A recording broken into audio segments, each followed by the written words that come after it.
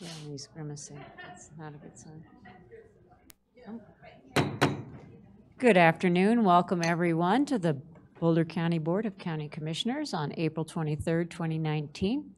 All three commissioners are present, and we are here for a land use hearing on docket DC-18-0004, the amendments to the Niwot Rural Community District and Land Use Code provisions. We will begin with a staff presentation and then open it up to the public hearing and then have the board deliberation. So take it away, Dale. Good afternoon, Commissioners. Dale Case with Land Use Department. And as you state, this is docket DC-18-04. And this is a continuation of the public hearing you held on March 12th of this year. And there was specific direction given to further investigate as far as the regulations and the land use code. And we're going to go over some of that direction and proposals as we move forward here in a brief presentation. I'll do the background, summary of the revised changes, and any staff recommendation, and give time for you to ask questions, and of course public hearing and public comment and input. So at that March 12th hearing, the pieces in the bolded information are what you had directed staff to look at, investigating the interplay between floor area ratios and lot coverage, floor area ratio analysis and ramifications at the different floor area ratio levels, potential incentives to increase the allowance for floor area ratio on parcels, some clarifications to the parking requirement and how much of a reduction parcels were eligible for, deciduous tree landscaping language, looking at the impact second story windows have on privacy of neighbors and so forth, and helping to provide some more guidance and ability to move forward with the alley use that's proposed behind Block 5 as we have it defined in the regulations. Just to remind everyone where we are, Niwot Rural Community District is the area outlined in the light blue here with all the colored parcels in between. The red or burgundy parcels are part of the historic district of the rural community district. The green is just those other parcels in the rural community district. And then the regulations as they've been crafted are broken down by block, with the blocks being numbered starting at the area closest to the diagonal on the northwest side with 1, 2, 3, 4, 5, and 6. And there are different requirements looking at the different conditions that really exist on these different blocks that help make this a special, unique place. So the overview of the floor area ratio concept, we did a little bit of this last time, but floor area is the square footage of a building above grade as we've defined it to the amount of area of a lot. And so a floor area of 1, if you have lot coverage of 100%, it covers the entire lot. A floor area ratio of 1 where you're covering 50% of the lot is a 2-story building over half of that lot. And 4 stories, you could do a 1 on a quarter of that lot. So that is the concept. It is a concept that's used in many places to help define the amount of development that can occur on a lot. We've proposed it because in this area we have fairly consistent lot sizes through the district, and feel that this is a good tool that we can utilize to help control the bulk and massing that occurs on the parcels here. The floor area ratios that the existing that we've got out there, block 1, that parcel there is at 0.5, 0.45. The blocks 3 and 4 in the historic district, we're not proposing to have floor area ratios as part of the bulk restrictions. They are also subject to historic review as well as site plan review. And so with both those reviews combined and the criteria that are involved in both those processes, and the fact that there's already sort of a wider range of floor area ratios in blocks 3 and 4, did not feel that it was necessary to have a floor area ratio for blocks 3 and 4. Block 5 and 6, the floor area ratio proposed is at 0.6, with certain provisions to increase that I'll go over. And in each of those cases, that 0.6 allows an increase in floor area, the highest being the Niwot Inn currently existing at 0.58 with a floor area ratio. So it allows some significant increases in the amount of development that can occur on those parcels. And the lot coverage concept, again, is the amount of a lot that can be covered by buildings and structures. And this is what it looks like when you look at it from above. 50% coverage can be configured in different ways depending on the setbacks for the parcel. And so it allows some flexibility in what can occur along with the floor area ratio, and allows that developable area to be developed, and other areas that would remain open for landscaping and parking and so forth.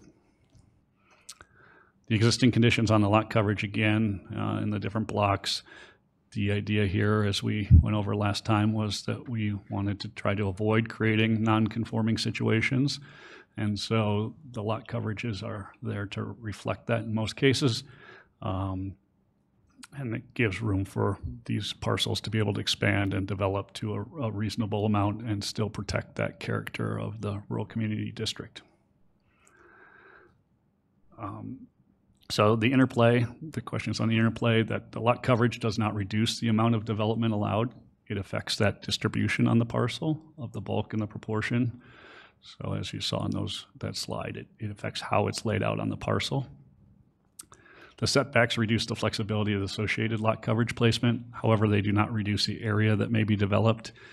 In blocks 5 and 6 especially, where you have 0 lot line side setbacks and very small rear or front yard setbacks, it doesn't further restrict the amount of development that can occur. And we'll have some slides in a moment that show some of that on different parcels if you want to take a look. So in tandem, the floor area ratio, maximums, and lot coverages, setbacks, building height address different aspects of the development and that affect the bulk mass and placement. And they don't further restrict the amount of floor area that may be developed under an FAR of 0.6. So with the 0.6 FAR, each parcel would be able to develop. The restrictions would play together to help keep a lot of that character and retain that character that we see in the rural community district. You had asked for what are some of the ramifications of what does the FAR mean at different levels for the amount of development that could happen. This slide shows that existing buildings in blocks 1, 2, 4, and 5, so taking out historic district, should be 1, 2, 5, and 6, I believe, is the existing square footage of 77,573 of buildings, and with a 0.55 FAR, you could have 118,000 almost 119,000 square feet, 129,000 at 0.6, and the increase from existing, you can see in sort of that middle column there of how much each increment of allowing more floor area would add to those blocks as it moves forward, and the percent increase at the bottom of what that would mean over existing square footage. So at a 0.6 as proposed, you're looking at about a 67% increase over existing square footage. At the 0.7, if everybody was able to qualify for the bonus, you'd be up almost a 95% increase over what would be allowed. So, and then property by property, you can look at some examples of what would be, what it looks like in the lot size. So this is a lot that's closest to the diagonal 201 Murray Street. Lot size is almost 17,000 square feet. It currently has about 8,500 square feet of parcel of structure. At 0.6, it would be allowed to increase to 10,158 square feet. At 0.7, it would be allowed to increase to 11,851 square feet. And with 50% lot coverage, as you go to the bottom there, it shows that if there wasn't a floor area ratio and a 2-story and just allowing that 50%, the maximum one floor area ratio would be 16,930 square feet. So quite a big increase could be possible without having that floor area restriction also overlaid on that. The current FAR that's proposed in meeting with some of the folks who are interested in this property is something that would work for them in talking with them. So I think, again, we've tried to structure something that allows change, allows development, but really respects the character of the community. If we go down here, you can look at another parcel that, oops, can't get that to go away.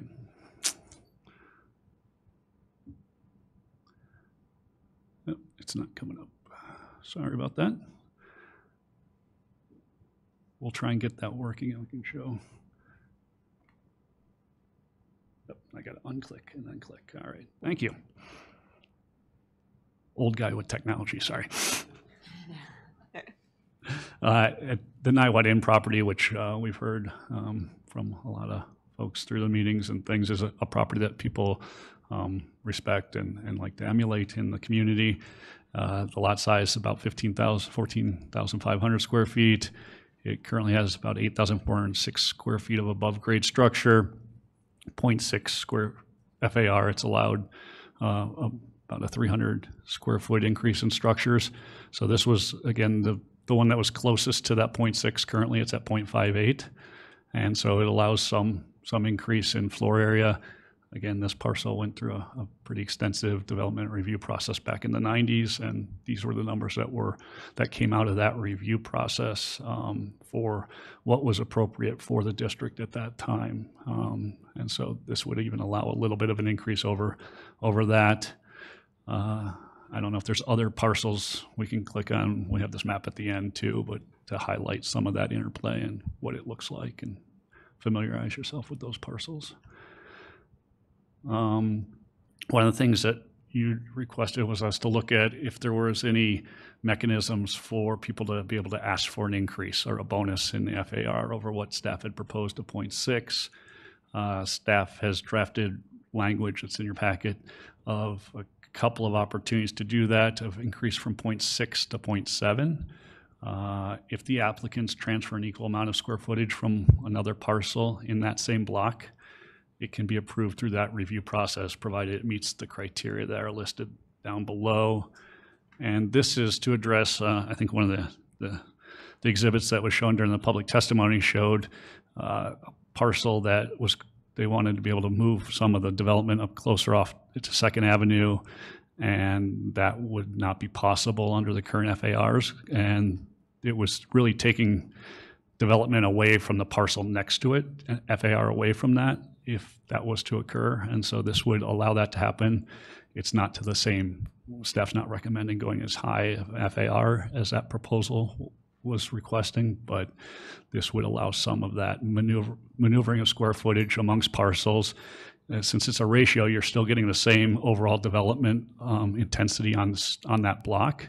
It's just where and how it's happening on that block, giving a little more flexibility as to that, and hopefully it would keep some of that development away from the residential neighbors on the back as well by doing that. And then the other piece is an increase in floor area ratio from 0.6 to 0.7. If all the residential square footage that's on a project would be above the commercial or restaurant to retail uses. And so again, one of the things that we've heard through the process is people value the residential above the retail. They really, there's been more negative comments about having residential separated from those structures. So trying to keep the focus of the district on that commercial, retail, restaurant type uses, and have that give some bonus then for the residential being above, still allowing for residential development, as that is something that I think we all also feel is necessary within the district or appropriate within the district.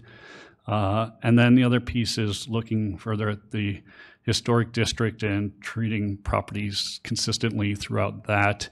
There is the one parcel at the corner of Franklin and 2nd Avenue where the Terra restaurant is, that's in the historic district. And so that is in block 5, but not having a floor area restriction on that. Again, it's going to be heavily controlled by the historic regulations in that case. It is limited as to the location of the house, the Bader house that's on that property, as to how much development could happen on that parcel without it impacting that historic resource. So the floor area restriction wasn't seen as an absolute necessity in that case, and treating it like the other properties in the historic district seems appropriate.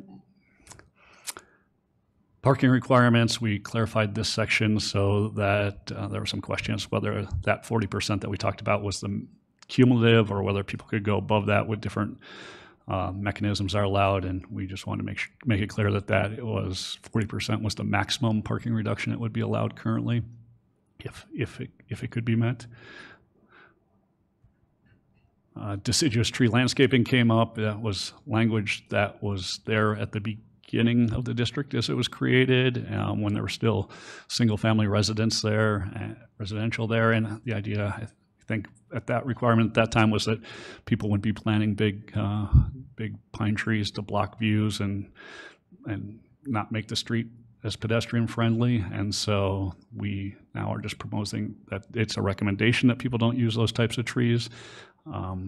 It's probably not even necessary with all the other landscaping reviews we have, but we left it in there as just a recommendation so that people, again, if they're reading it, they would know that we're going to be looking at other types of landscaping other than that. And really, we're going to be concentrating on things that are low water and better for the environment in any case. The other piece was looking at the privacy of the neighbors that live behind some of the commercial areas. That transition zone is incredibly important as you move from the commercial to the residential, and having some controls in place to maybe help some of that privacy concern that we heard about. So we have something drafted in the code that we would look at window placement specifically through a site plan review process as something came in. It's not a prescriptive limitation on windows or window placement in those cases. I think it's going to really depend on the design and layout of the particular building as to whether or not that would be something that would be controlled or needed to be mitigated through a review, but just puts folks on notice that it's something we're concerned about. Same with patios on the back, outside decks on second stories and so forth. Some of it with the increased setback on second stories to 25 feet, some of that we feel is mitigated through that requirement already. But a glass wall or glass house on the backside is something I think that we would look at very carefully as it came through the review process to try to respect those neighbors' privacy. Same with the proposed lighting requirements as they come down on the residential neighbors, trying to, again, do something that we often do through site plan review, through our code, through a review, is limit the impacts that lights have on neighbors and have on the night sky. And this, again, is it's a restriction often that comes on site plan reviews as they go through our processes, where we have concerns about too much light. We limit it to the minimum necessary to meet building code requirements, and that's what this does. And on non-conforming properties, we brought this up at the last hearing as well, that there are, I think, 3 that within the rear yard setback where we limit the 20, you can't be higher than 15 feet within that first 25 feet. There's 3 parcels that would be made non-conforming by that.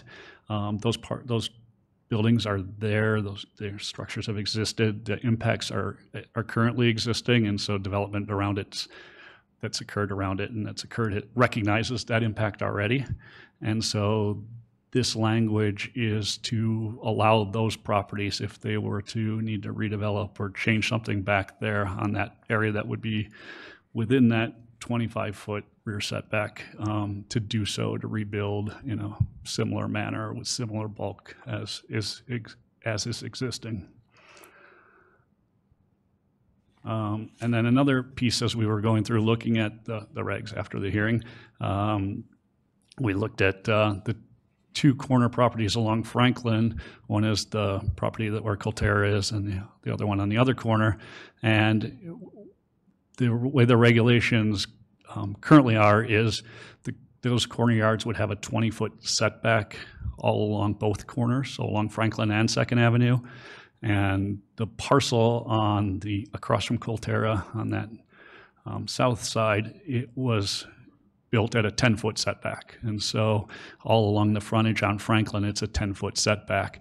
And so again, kind of looking at some of the consistency between that block and looking at Franklin and the impacts and the way the corners get treated is that we recommend a 10-foot front setback along Franklin. And again, with the ability even to reduce that a little bit further, if you're retaining at least 30-foot setback from 2nd Avenue, this is in looking at that piece of trying to recognize, especially where you have historic structures you're trying to save, and there's limitations as to what you can do on that parcel with moving the structures, that there's going to be an increased setback in that case, and so allowing some way to expand in a different direction to have an out for that. And then I will turn it over to Mike Thomas on the alley piece. Thank you, Dale. Mike Thomas, County Engineer, Transportation Department.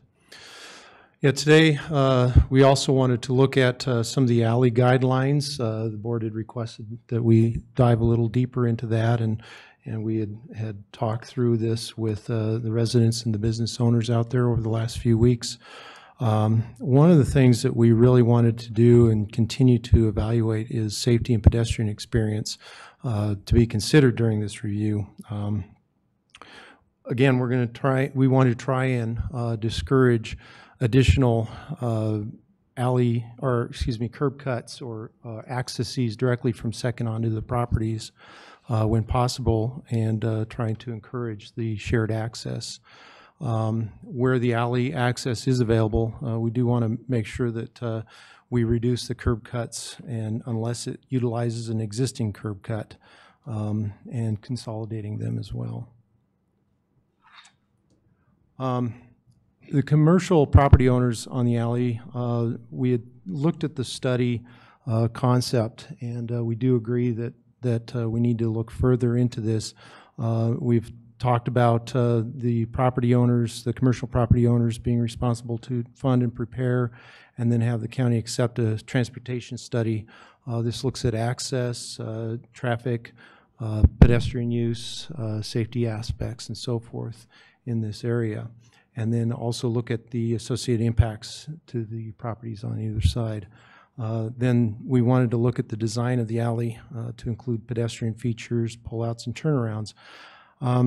We wanted to also look at buffering the visibility to the adjacent properties, specifically the ones to the north in the residential area, and making sure fences and plantings are utilized in a way that would help encourage that buffering. There's a lot here, and suffice to say, we have a lot of consideration here. Residential properties, they want to obtain, if they want to obtain a new vehicular access, they would also participate in the costs of any improvements to this alley, since they would have that direct access. Currently, we've not been approached by anyone, and there is one property on the north side that does have a garage that accesses directly to the alley. Curb cuts across the sidewalk, again, will be looked at reducing in number, and as that study indicates, that those will be accomplished once the alley improvements are completed. If we do look at a one-way directional use of the alley, then we need to consider a second access out to either 2nd or Niwot Road in order to accommodate the vehicular and pedestrian traffic. I wanted to also address a couple of issues as you look at this slide. One issue relative to access to the alley has to do with the public availability of that alley. And yes, it is a county right-of-way. It was dedicated with the town site plat, but it does not guarantee that all have access to the alley for all adjoining uses, since we do control access through access permits. The multimodal standards in section 2.3.3.2 calls out those access permits being required for any new access. We've never taken the position that adjacent property owners had unfettered access to or use of the alley like any other, and that's similar to any other county right-of-way. We do have a need to make sure that access is controlled and appropriate. No one's allowed to construct a driveway for vehicular access without an access permit, as I stated, and sometimes that requires off-site improvements to the roadway, or in this case, the alley. It's like any access, we need to meet county standards. The standards are proposed to ensure, or standards are looked at to ensure safety and compatibility in the neighborhood. One thing that we do note, and has been stated before, is past pedestrian use of the alley. What we've done is incorporated the pedestrian use in this particular drawing. As you can see along the right side of this perspective, it's a 4-foot landscape buffer or pedestrian walkway. What we're trying to do here is indicate an area where pedestrians have used the alley, not specifically in a particular location, but call out that pedestrian use. And one thing to note, that these are schematic drawings. The coloring and shape of these drawings and the features in these drawings do not indicate a specific type of surfacing. So I want to make that clear. We're not calling out for a 4-foot concrete path. We're merely trying to identify that as separate from the driving area. Again, safety and pedestrian experiences shall be considered during this review, and where the alley access is available, curb cuts will not be permitted unless it utilizes an existing one and or combines with others. Here's another view of this. This is a one-way configuration. No particular direction intended. It's just merely to identify that there's a narrower driving path, somewhere between a 9-foot and a 12-foot driving path. We show 12-foot here as the maximum width, as well as a 4-foot pedestrian walkway, as well as a landscape buffer. And all of these dimensions fit within the existing 20-foot platted right-of-way for that alley. One other thing to look at is maintenance of the alley. As was identified in the alley study from 1997, was a, or excuse me, 96, was a maintenance aspect, and that any maintenance that is be performed on this alley in whatever condition it is requires a permission from the county as to what type of maintenance is performed and who is to do that. The county may own the right-of-way, but we do not maintain it. We have never accepted this alley for maintenance. I'll turn it back over to Dale. And that concludes the staff presentation. And if you have questions, we ask that you move forward and approve the land use code text amendments. And we're happy to answer any questions. Thank you. Thank you. Questions for Dale or Mike at this time?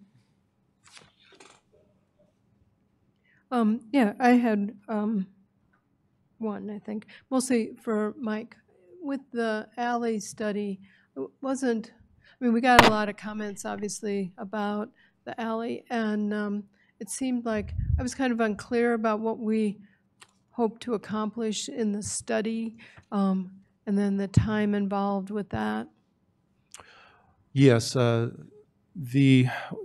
we're trying to accomplish with the alley study is to determine the impacts of the surrounding roads. One thing that became clear as folks talked to us about this was the impacts to Franklin Street there on the northwest end of the alley. If we are going to be moving traffic onto the alley, there's going to be an increase in impacts to traffic crossing onto Franklin as well as into the alley from Franklin, and that has an impact on pedestrians as well as other traffic on Franklin itself. The timing of the study, we've tried not to put a time limit or a time frame on the study because we want to make sure that we look at it thoroughly. I know there are concerns about it pushing out farther and farther to alter the time frame of these improvements, but we do want to work with this and work with the commercial property owners to come up with as quickly as possible a study that will identify what needs to be done out there. So you're saying the onus on doing the studies with the property owners, and so then the timing is really incumbent upon them to decide when they're going to do it? And Yes, and like with all development, we have certain standards that we want to see and information included in those traffic studies to ensure that we're looking at all the components of the project. So yes, it is incumbent on them as to how quickly that can be done. And we wouldn't do it, somebody else. They would contract with somebody else, but we would want to create a template for what that looks like. We would work with them on what that template and what the information looks like, yes. Okay. I think that's it for now. Perhaps later. Okay. So why don't we turn to the public hearing then?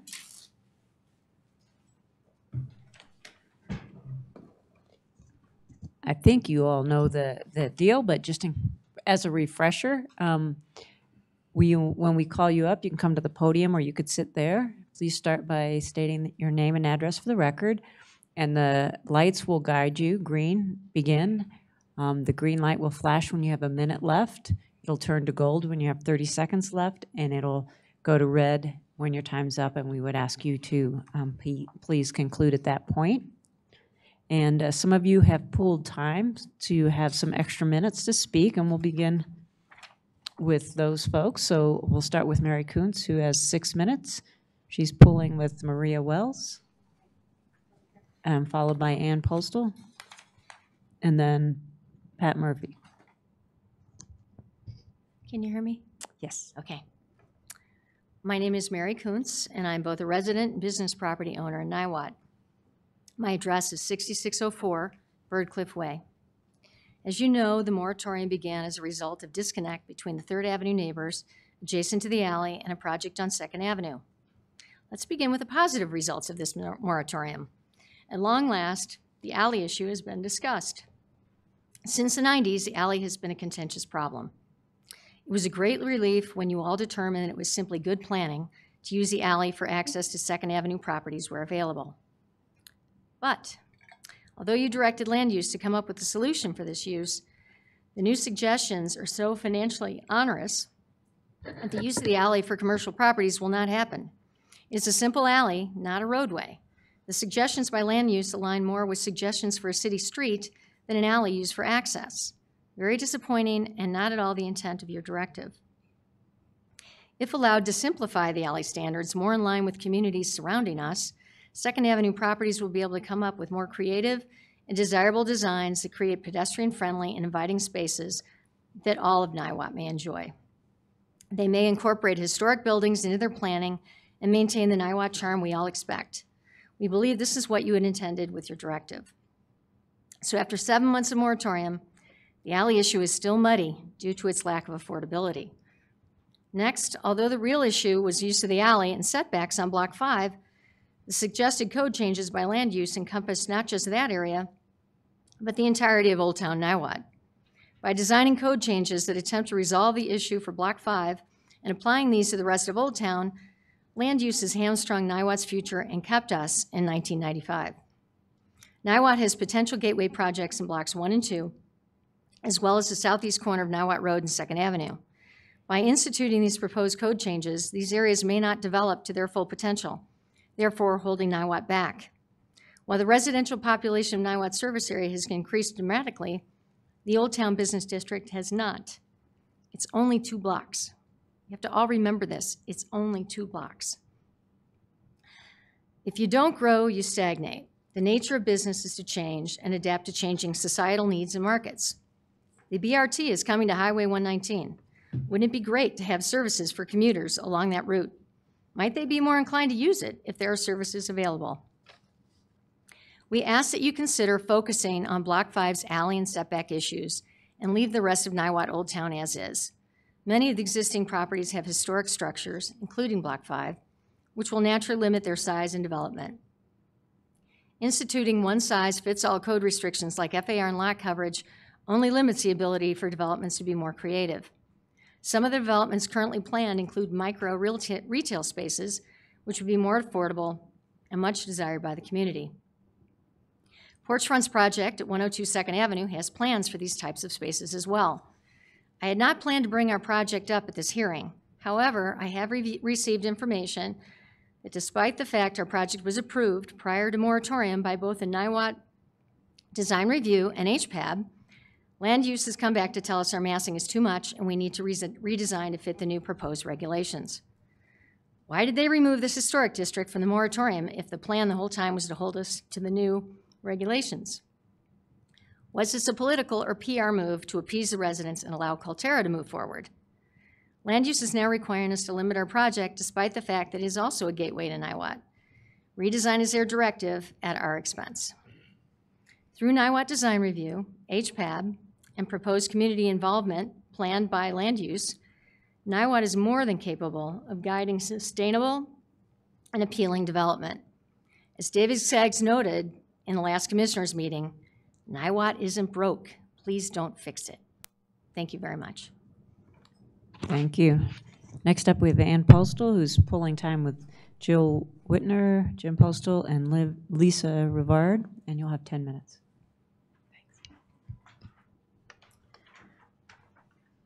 Good afternoon, Commissioners. I'm Ann Postal, 8392 Niwot Meadow Farm Road in Niwot. Do you remember a month ago when David Skaggs told you that Niwot wasn't broken? Back in September, we weren't.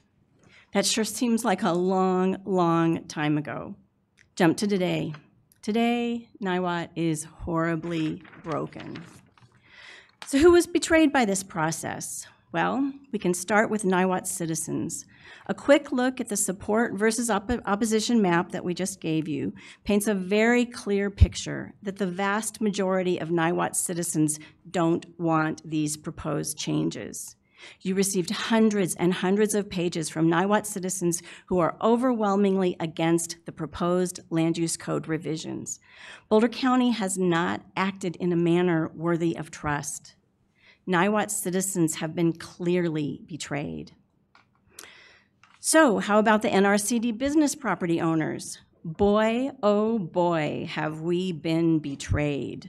It began in 2012 when we gave away our right to vote for changes to the land use code with the promise that giving up our voting rights was just to ensure that Niwot businesses would have the parking that they required. Yeah, right. Here's a quote from Denise Grimm from the July 31st, 2012 County Commissioner hearing. Quote, "We are removing the requirement that property owners vote on revisions because if parking becomes a problem again, we may need to go back and amend them again, and we don't want our hands tied with trying to get the right number of votes," end quote. You can listen to this in 2 different public hearing recordings. As property owners, we sold our soul in exchange for parking. We were assured that there would, of course, be an active public participation process. We thought that that meant that our opinions would matter. Boy, were we wrong. We were betrayed. Yes, we were naive and stupid and trusting, but we were also shamefully betrayed. Today, you will find not even one NRCD 1 property owner who has come forward in support of the proposed regulations. Forget about trying to get a majority vote. You don't have one. Yet we're looking down the barrel at these overreaching and extreme code revisions. Our voice is ignored. Boy, oh boy, betrayed. We can't forget the current 2nd Avenue merchants who have seen restaurants and brew pubs leave Niwot, Colterra's return delayed indefinitely, our foot traffic disappearing, our hotel rooms left vacant, our remaining retail stores and restaurants struggling, betrayed.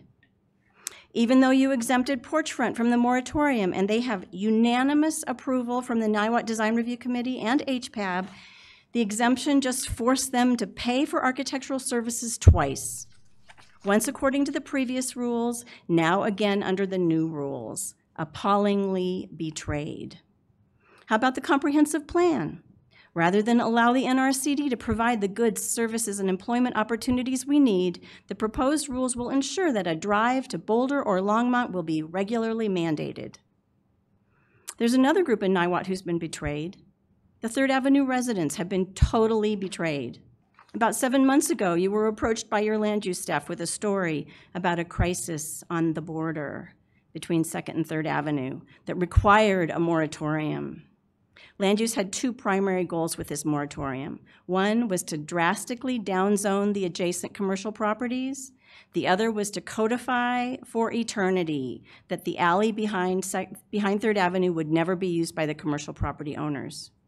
For decades, the 3rd Avenue residents have been told that the commercial property owners were never to be allowed to access the alley they shared. The 3rd Avenue neighbors took land use at their word. The problem is that their word was both illegal and bad planning. Regardless, the neighbors trusted in the promises made by the land use department and have been betrayed. You can even count in Niwot's Local Improvement District Advisory Board. The LID Advisory Board sent 2 resolutions to you against the moratorium and against the proposed code revisions. Both were completely ignored with no response. Betrayal with a capital B. There is at least one more group that has been betrayed. This group has 3 members. And a month ago, those 3 members gave land use very clear direction. When directed to promote a safe and inviting pedestrians experience on 2nd Avenue, land use responded by promoting a safe and inviting pedestrian experience for the alley. When directed to allow alley access for 2nd Avenue businesses, land use responded by making alley access a financial impossibility. Financial impossibility. When directed to provide incentives to increase FAR for projects that provide community benefit, land use responded by killing Niwot's gateway projects on blocks 1 and 2, and by downzoning the remaining projects in blocks 5 and 6 below financial viability. It is possible that what seemed to many of us as very clear direction morphed into some other direction in the last 30 days. That would partly explain the massive disconnect between the direction given and the proposed regulations we see today. Betrayed, maybe. So where are we today? It's pretty clear that a whole lot of damage has been done. Can trust ever be reestablished? I don't know. You can't solve everyone's betrayal, but you can respond in a trustworthy manner. You can do the right thing. Your direction last month was correct. The alley should be opened up and used by the 2nd Avenue businesses. The curb cuts on 2nd Avenue should be eliminated where feasible. The commercial property owners have presented a reasonable solution for both. It should be followed. A number of the proposed code changes are overreaching and extreme. They are not supported by even one NRCD 1 property owner. We're not against all of the changes, but some of them are truly egregious. Listen to the property owners. You assured us in 2012 that you would. If we hadn't been deceived in 2012, we would not be here today. So, throw out all the new, unreviewed, shoot-from-the-hip restrictions that magically appeared last month. They can be handled through the SPR and design review processes. Get rid of FAR as a requirement. I challenge you to find anyone who can walk down 2nd Avenue and come even close to identifying the properties with the highest or the lowest FARs. FAR is a foreign language. Allow the review processes to do their job. And if you want to know what our community wants, check that map. The 25-foot rear setback for 2nd floor space is unfair. If we were zoned residential, we could have our 2nd floor placed 10 feet closer to the rear property line. You're forcing us to go from a 0-foot required setback to a 25-foot setback for the 2nd floor. Match the setback to the 2nd floor that is allowed across the alley. If you do this, no 2nd floor windows could be closer than 50 feet apart. 50 feet. 15 on one side, 20-foot alley, 15 on the other. That is enough. Blocks 1 and 2 should have the same restrictions as Block 3 and 4. This is a no-brainer. This is our gateway from the diagonal. It's time for our county government to govern in a manner worthy of our trust. Stop the betrayal, end the moratorium, let Niwot begin the process to repair what has been so extremely and unnecessarily broken. And since I have a little bit of extra time, that study that's being proposed, minimum $50,000. Minimum $50,000. I talked to Matt Delich. No commercial property owner is going to pay that. $50,000 for the study, that's not for any of the improvements, that's for the study, that we have no idea whether it's a one-way or a two-way. Not gonna happen. The developers have left. David Meisner doesn't have a partner anymore. I'm gonna go forward with my project without alley access, so there will be at least some people who won't feel betrayed. But it's a bad idea. Thank you. Thank you. Next up, we have Pat Murphy, who's pulling time with Mike Selick, and we'll have 6 minutes.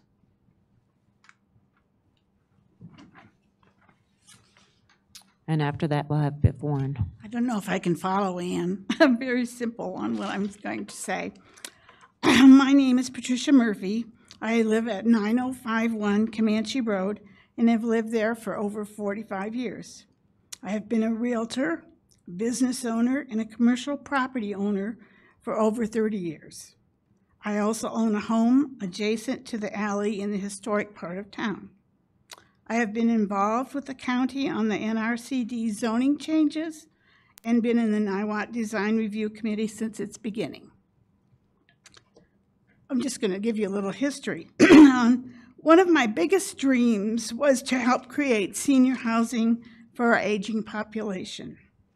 Together with Ron Stewart, Celine Hall, Chris Kanowitz, and Boulder Housing, Eagle Place was built in the center of town. Have any of you ever seen Eagle Place in downtown Niwot? It's by the shopping center.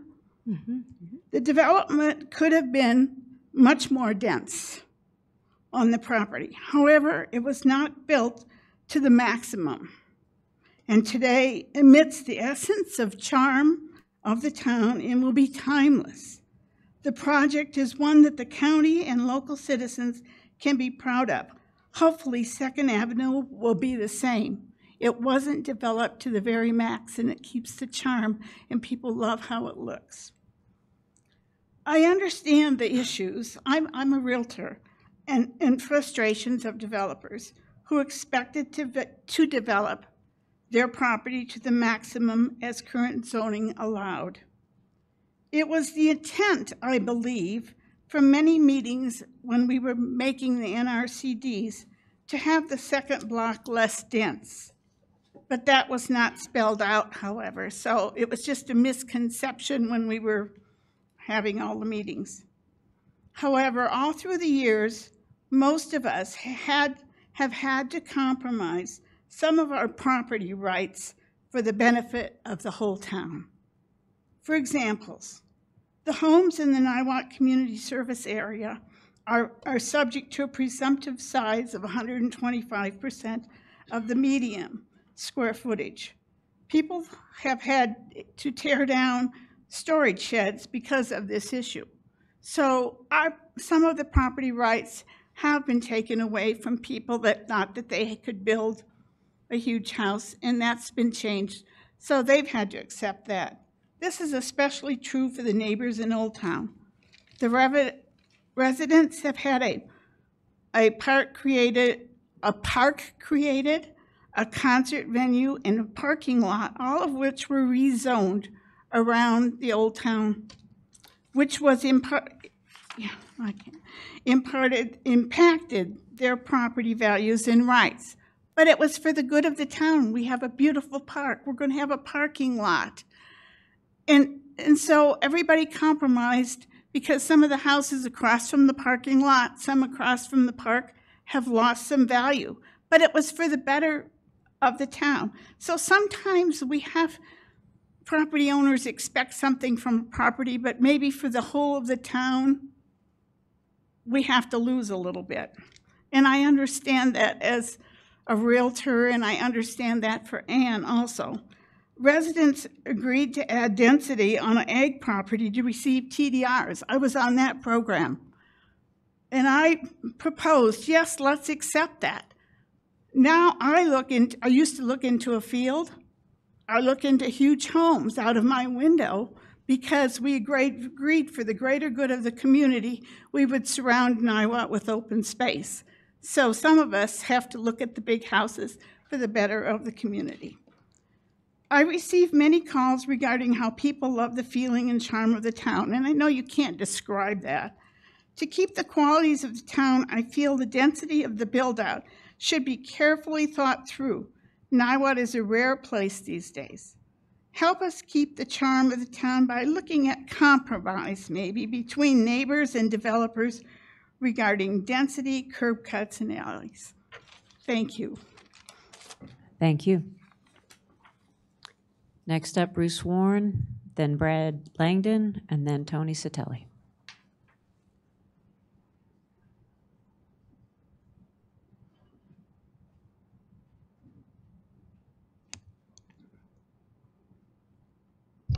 Good afternoon, Commissioners. My name is Bruce Warren, sometimes Biff Warren, same person. 7321 Dry Creek Road, Niwot, Colorado. I've been a resident and a business owner for 45 years in Niwot. I have not been able to participate in this process to the extent that I would have liked, as I'm still recovering from an unwelcome stay in the hospital. But I'm back now, and I'm a few hours a day, so you get my few hours. I'm a LID member. I have been since the inception of the LID. I was also on the Transportation and Connectivity Study Group back in 2011 and 12. And I have to say that I went back and listened to the tapes, Planning Commission, County Commissioners, when that proposal was made and approved. What a difference, what a contrast. This process is so different and so flawed compared to that. And I ask you to consider that. Back then, part of what was done was to take away from the NRCD property owners the right to approve any changes. They had a system, they have a system in place that's worked for 25 years. There are review processes there, and it worked. All of a sudden now, we start out with first a moratorium, then all these changes, then more changes, and then this week, I get in my email at about 4 o'clock on Wednesday, a whole nother package of proposed changes. And those are not red lines, so I can't easily figure out what they are. And there are things in there that they did not talk about. There's a proposal about if you have residential, you can't count on on-street parking. Nobody's talking about that. Nobody's had a chance to look at those. Back when we did the connectivity study, we had a committee. The LID recommended it. We put people on it that were citizens. We put business owners. We put residents on it. And we worked with the staff of the county to come up with a proposal that had a consensus. Nobody showed up at the Boulder County Commissioners hearing to speak, only Denise Grimm. I and Carrie Wise were the only ones who spoke at the Planning Commission hearing for that, because it was a consensus.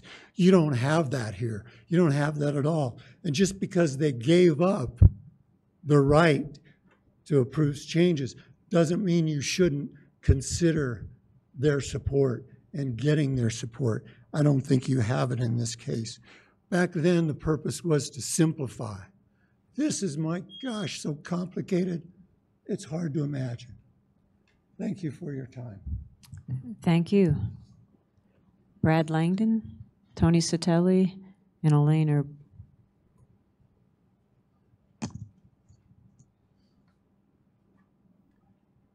Before I begin, I'd just like to say how nice it is to see Biff up and around. I think practically everybody in this room is a friend of Biff's, so nice to see you, Biff. My name is Brad Langdon, and I live at 283rd Avenue in Niwot. And today I'm here mostly for education, because I don't know what's appropriate for the commissioners to do when it comes to the agenda of interested parties and what the approved system for off-the-record contact is with you. So I'll ask that question in a moment. What I think I know, based on what I read on the internet, is from the Colorado Constitution, Article 29, Ethics in Government, which states under the heading Purpose and Findings. A, Section 1, the people of the state of Colorado hereby find and declare that A, the conduct of public officers and members of the General Assembly, local government officials, and government employees must hold the respect and confidence of the people. B, they shall carry out their duties for the benefit of the people of the state. And C, they shall therefore avoid conduct that is in violation of their public trust or that creates a justifiable impression among members of the public that such trust is being violated.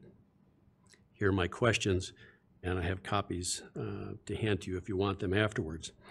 1, can a member of the public have an off-record meeting with you to discuss their specific agenda?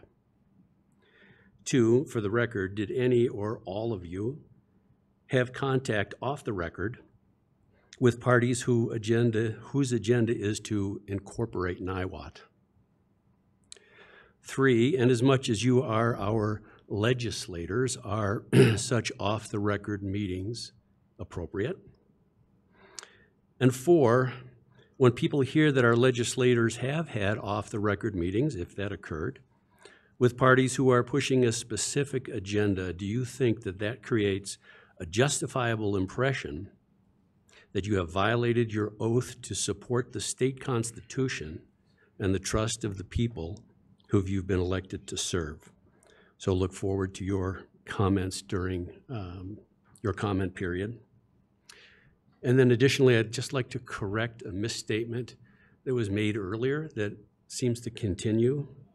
The moratorium did not begin as a disconnect between Second Avenue business owners and Third Avenue residents. And I was there when it was first suggested, and if anybody wants to talk to me about that, I'll tell them how it started. Thank you. May I? Sure.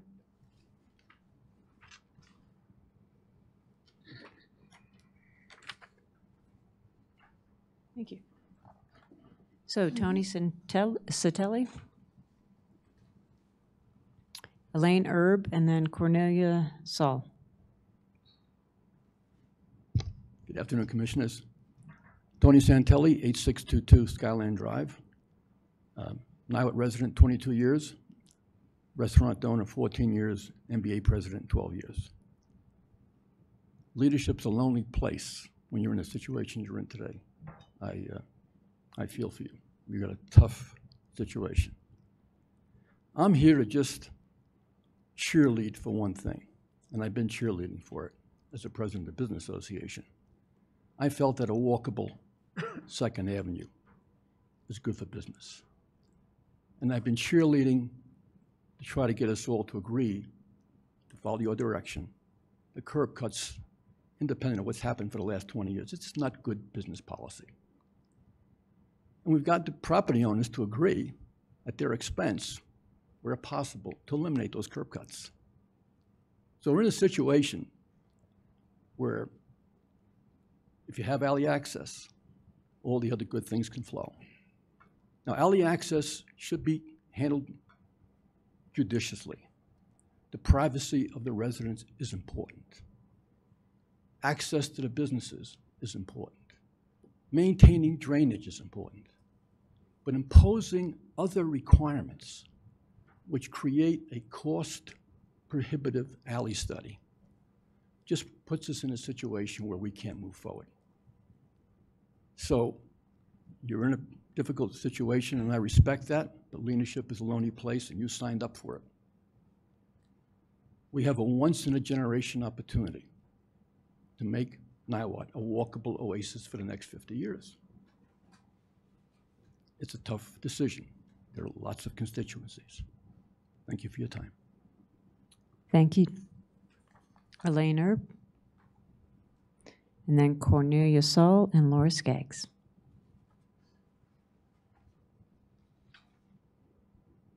Hello again. My name's Elaine Erb. I live at 7955 Countryside Drive in Niwot. It's actually right by Eagle Place. So, you know, I've been in town a long time. I've lived through us figuring out, like, where do we put a development like that? And I remember my first reaction of, oh my gosh, I'm going to have this property right next to me. Well, it's actually been kind of endearing. Okay, I don't like the dogs barking because our property doesn't allow dogs, but you know, this is the nature of change. And to me, we need to be open to change. Niwot's a cute, great place to live. I've been there over 30 years because of that. A lot of the local business owners know who I am and my husband because we are people that walk around the town, bike around the town.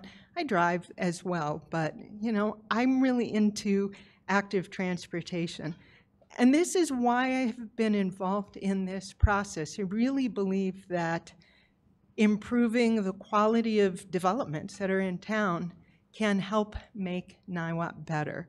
I feel like the process has just been, it's been kind of mind-blowing because I felt personally insulted by Planning Commission, who acted like the people who spoke to them had zero experience, even though I have a master's in urban planning, and I do planning for a living. So when they look at that and the developers and say, you don't know what you're talking about, as I say, it's just, you know, it's rude and inappropriate. And I have a lot of faith in the developers that we're talking to today. And this is what heartens me, is that, you know, when Niwot was being built, when I was there, the developer at the time was somebody who just throw up any buildings he could. They weren't always of the best quality and really wasn't in it for the quality of the town. We also just need to remind ourselves, Second Avenue is our commercial district. Our code even talks about that. So having those amenities in town is, you know, it's part of what makes Niwot special, having the ability to have artists, small business, you know, all that Anne has done for the town has been really great, you know, what she's done to help make First Fridays. And, you know, when people like that are treated as poorly as they have been in this process, it breaks my heart. So I think it's important we remember Second Avenue is our commercial and transportation hub. You know, we got founded as a railroad town. So let that area develop, and I don't think we're there yet on the current proposals. I don't think we're making it financially possible for the businesses, and I never walk on the alley, so thank you. Thank you. So Cornelia Saul and then Laura Skaggs, and then that's all we have signed up, so anybody else in the audience who wants to speak, we'll give you an opportunity after that. Hi, I'm Cornelia Saul. I own the Niwot Inn, 342 2nd Avenue. In Niwot, I also have a home there, live there. So I feel Niwot has been successful at curtailing change or development on Block 5 of Niwot. They have made it so difficult that business people and investors are walking away from their projects. They're selling their properties and giving up, and are giving up. Bob Van Eschen is one of these people, David Meisner as well. At this point, they're just trying to unload their property. When Bob was planning on developing his property next door to the Niwot Inn, I talked to him several times about putting in a bakery on his property. I had already lined up an incredible baker and was formulating plans. I think the citizens of Niwot would have thoroughly enjoyed a bakery there, but now that'll never happen. A dentist office eventually is going to go in, which is fine, but I don't think it will add as much to the charm of Niwot as a bakery filled with delicious treats. Land use has also been successful in completely blocking the use of the alley once again.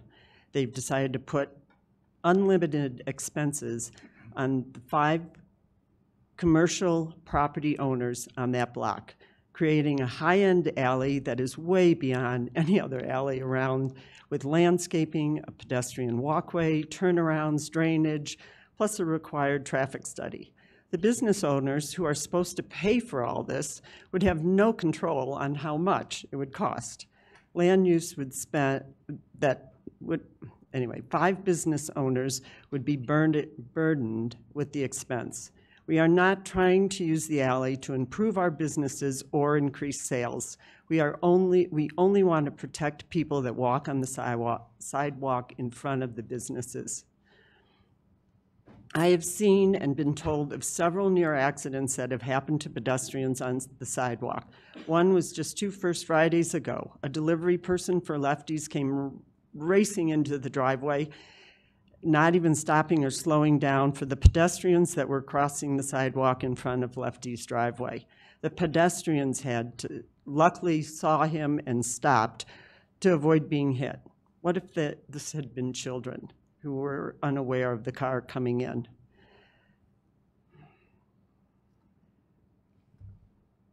Land use obviously does not place importance on the safety of the pedestrians as they continuously find ways to delay the use of the alley. I feel a traffic study is totally unnecessary. It's ridiculous. All we have to do is count the parking places behind the businesses to know how many people will be using the alley. Thank you. I just have one more. Well, I just can't afford. I'm out. I cannot afford the alley, so as far as my commercial business is concerned, I can't partake in that. So I guess we won't be able to use the alley. Thank you. Laura Skaggs?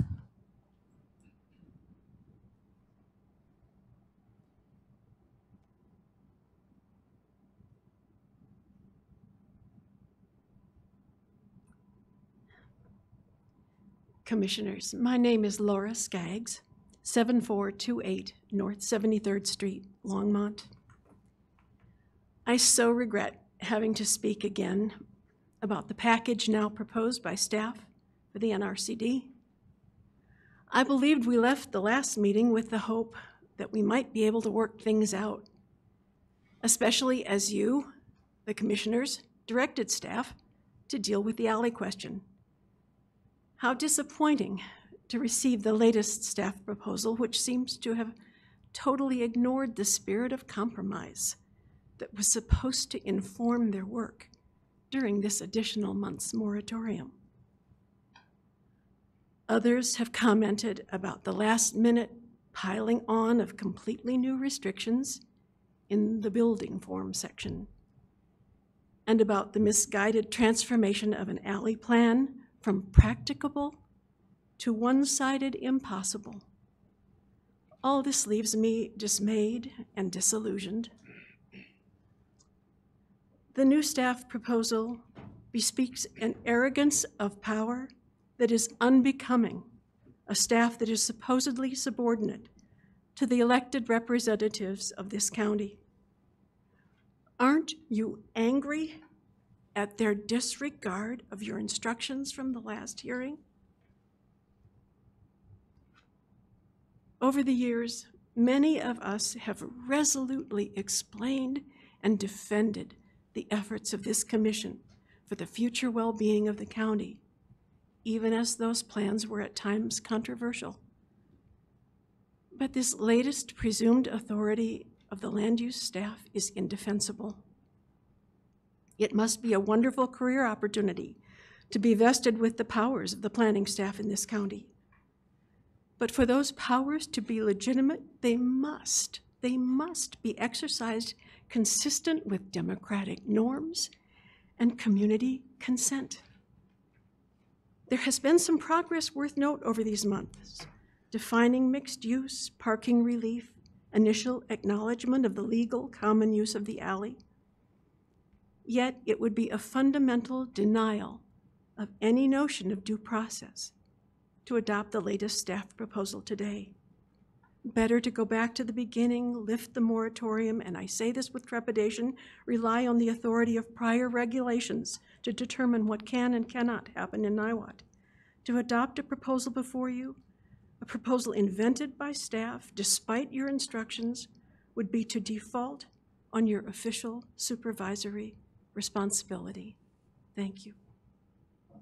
Thank you. So that's all that we have signed up. Is there anybody who hasn't spoken or pulled time who would like to have the opportunity to comment to us? I see two in the middle, so come up. You can arm wrestle over who gets to talk first, and then when you're done, if you could sign up on the clipboard, that'd be great. Hi, I'm Victoria Keene, 285 3rd Avenue, and I'm not good at speaking off the cuff, so here we go. I'm kind of confused by all this in a lot of ways because we came here based on a comment that Ann and the business community submitted about the alley traffic study must have clear directives and requirements. These include, number one, moratorium is ended. So we were coming in saying, okay, yes, let's end this moratorium and then let's proceed with figuring out the alley piece. I mean, we realized that we have lost the alley argument. That was our compromise. So, so I'm a little bit confused by this in that respect. And then I understand what Ann was saying, but I don't like people putting words in my mouth. Or our mouths. I'll talk about my mouth in particular. Ann was saying that 3rd Avenue has been betrayed. And personally, by land use staff, I personally don't feel that way. I feel like it's really been an interesting process. I've learned more about this stuff than I ever wanted to know. But I feel, well informed now. And I knew that there would be compromise. And I felt like we had reached that we lost the alley argument. The alley's going to be opened up, okay. But then we got the setbacks. So I don't feel betrayed at all. I've learned a lot. We've been mad at times. Losing the alley, I mean, we practically had a wake in the neighborhood about that. But, we've accepted that there's going to be changes in the alley. And I think it's great that there are going to be high standards. And I think the higher the traffic volume is going to be, the greater the standards need to be. Because I've lived on the alley for 35 years, and I've seen all the awkward alley moments, the moving vans parked in there for 4.5 hours. The other day, there was a Western Disposals truck that broke down right by Southpaw that was in there for about an hour and a half. I've seen, like the tree pruning trucks that have been parked in there for like 3 days, surfacing, some of the adjacent properties. So there's a lot of issues with this. There's a lot of ins and outs that people don't realize if they don't live on the alley and see it 24/7. And I think those can be worked out, but I do feel like the standards have to be pretty high. And we use the alley as a cutoff, we walk in the alley.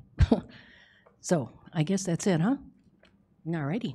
You've got a few more seconds. Oh, I guess. Till it goes red. I think I'm done. Okay. Thank you, Fair though. enough. That works too.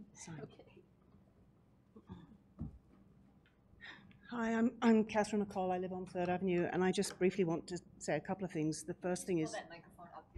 Can you hear me now? Yeah. The first is to support Pat Murphy in her saying that people should maybe stop always thinking about just themselves and think more about what's good for the whole town. And I think despite a lot of protestations from all kinds of groups that they've got the best future for Niwot in their minds, they actually have their bottom line in minds. And I think her comment about compromise is really important. Nobody on 3rd Avenue has ever been against more development on 2nd Avenue. We just want to see the development that is done be done properly and to complement the nature of 2nd Avenue, which is, as other speakers have said, a commercial district. We want to see more commercial building, well-done commercial building on 2nd Avenue. But unfortunately, up till now, most of the developments we've been seeing proposed are not commercial, they're residential, rental residential. That's what I personally find upsetting. I think it would, it would destroy the character of Second Avenue if we end up with Southpaw-type condos from one end of the alley to the other. And although I'm pretty agnostic about the alley, I live on the other side of Third, so I don't have any kind of immediate effects of extra lighting or traffic.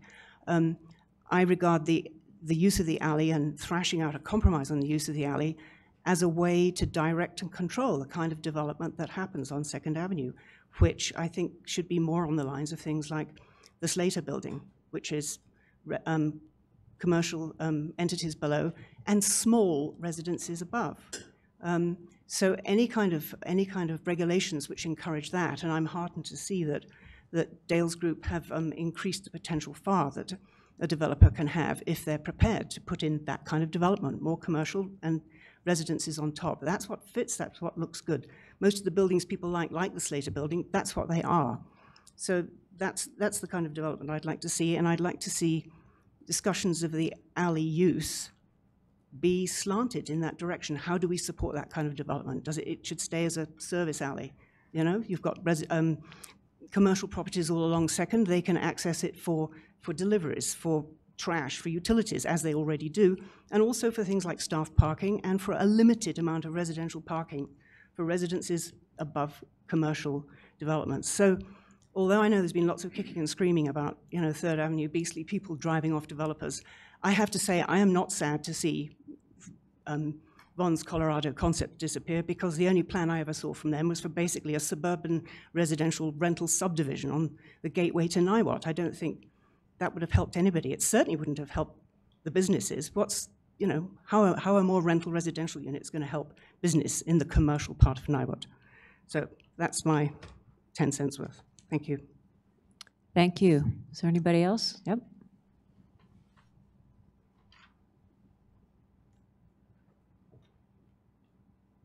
Good afternoon. My name is Dave Snow. I live at 301 3rd Avenue, right behind Osmosis. And I just had a couple of real quick comments. First of all, I too would echo what Kathy just said about the increasing FAR as an incentive to put more businesses there makes good sense. It makes good sense to draw people downtown, and putting the living units upstairs on the second floor is a good idea. It just keeps that business property business, which I think is really good for everybody downtown.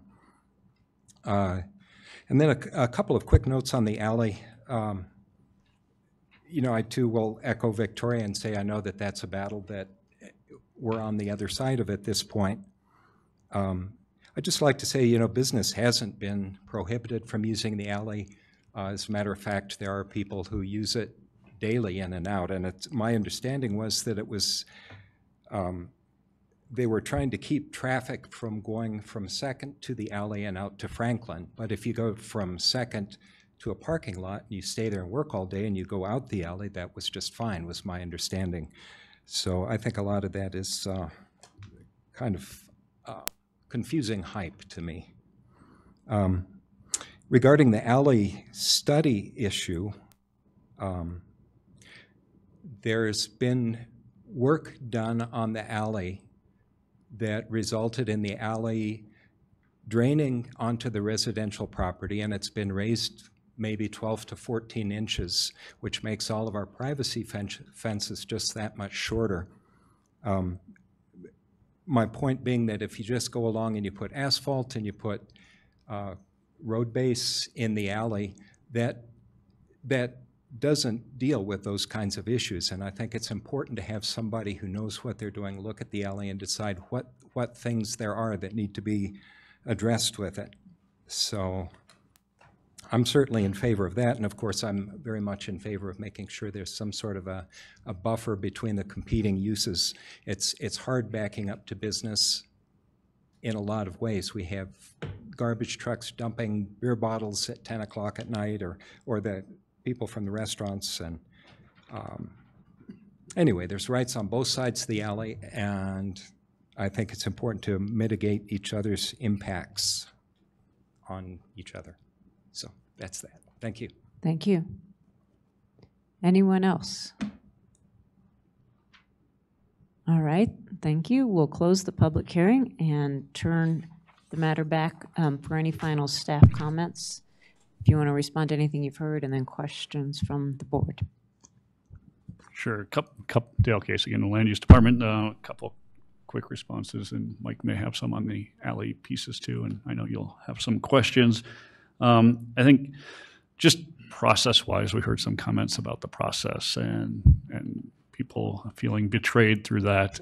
I think what we have tried to do is try to hold public meetings, take public comment, read through the public comment, discern the different issues that have come out of that, and try to look at the different land use impacts that are occurring in the area and what the intent of the rural community district is, and craft regulations that fit what that intent is and what we were hearing from the community as a whole.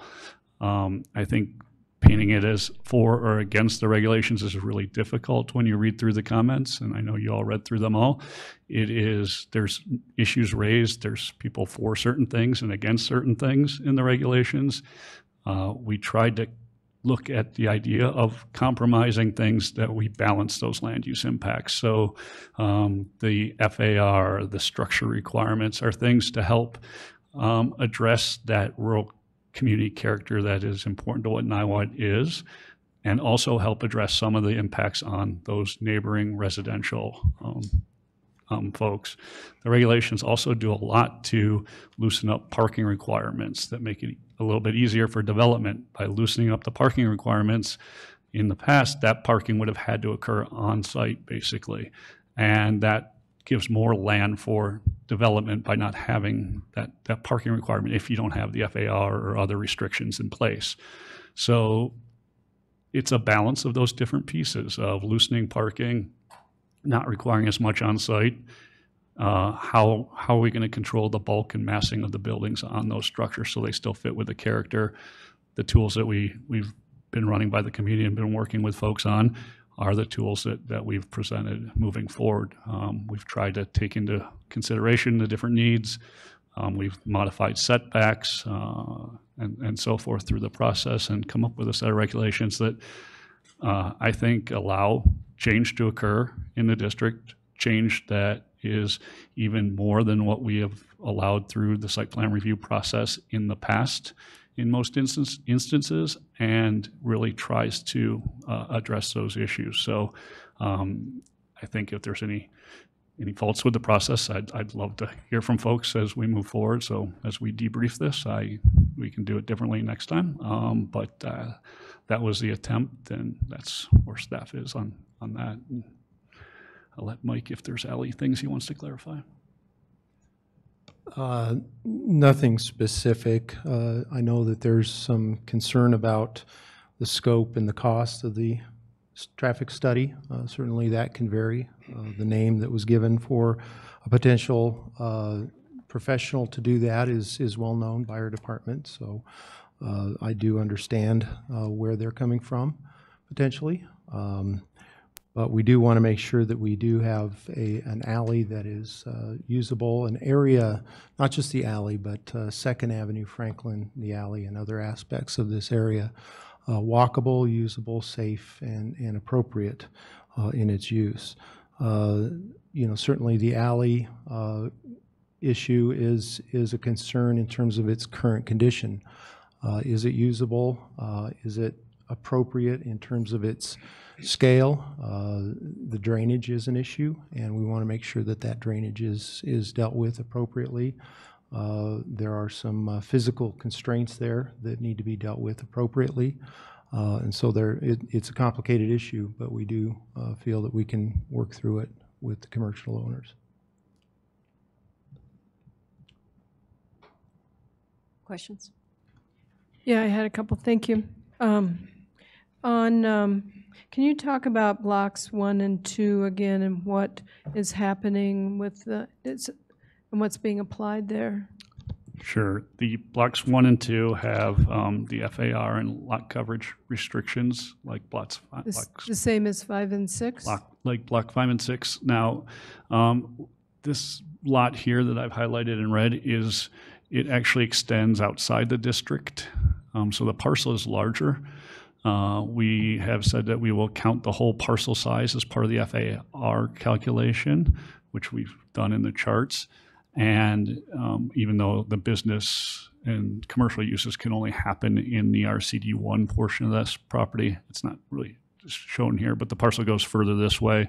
The lot coverage and size allows for, at 0.6, allows for expansion from 8,465 square feet to 10,158 square feet. I did meet with a couple gentlemen who were looking at acquiring this property and doing the development. We went over what they were wanting to do, and it was doable, easily doable actually, within the 0.6 FAR and the lot coverage restrictions. When they left, they thought that was okay and it would work for them for what their project is.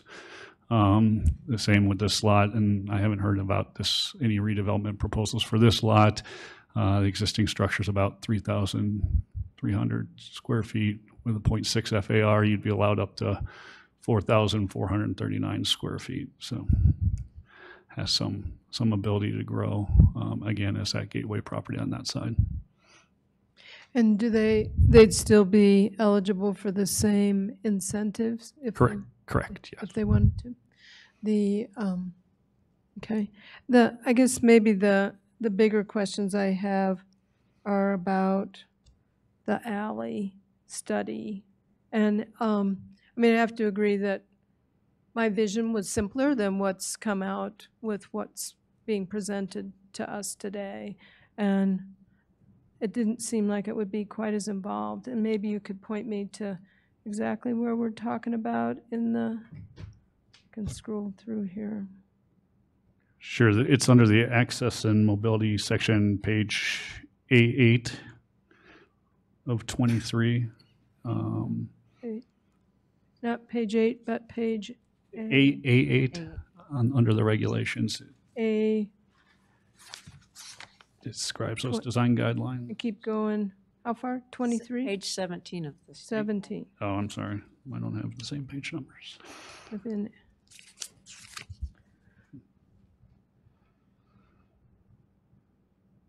I mean, I appreciate the fact that we need to do it correctly, but I think Matt has been there subsequent, but when we met with the LID last year, and then, we walked along 2nd Avenue, and then we walked along the alley, I think that's when it became at least pretty clear to me that, it would make sense from a lot of standpoints to use the alley as access for the businesses. You could close the curb cuts on 2nd Avenue, and whatever traffic needed to happen could go up and down the alley.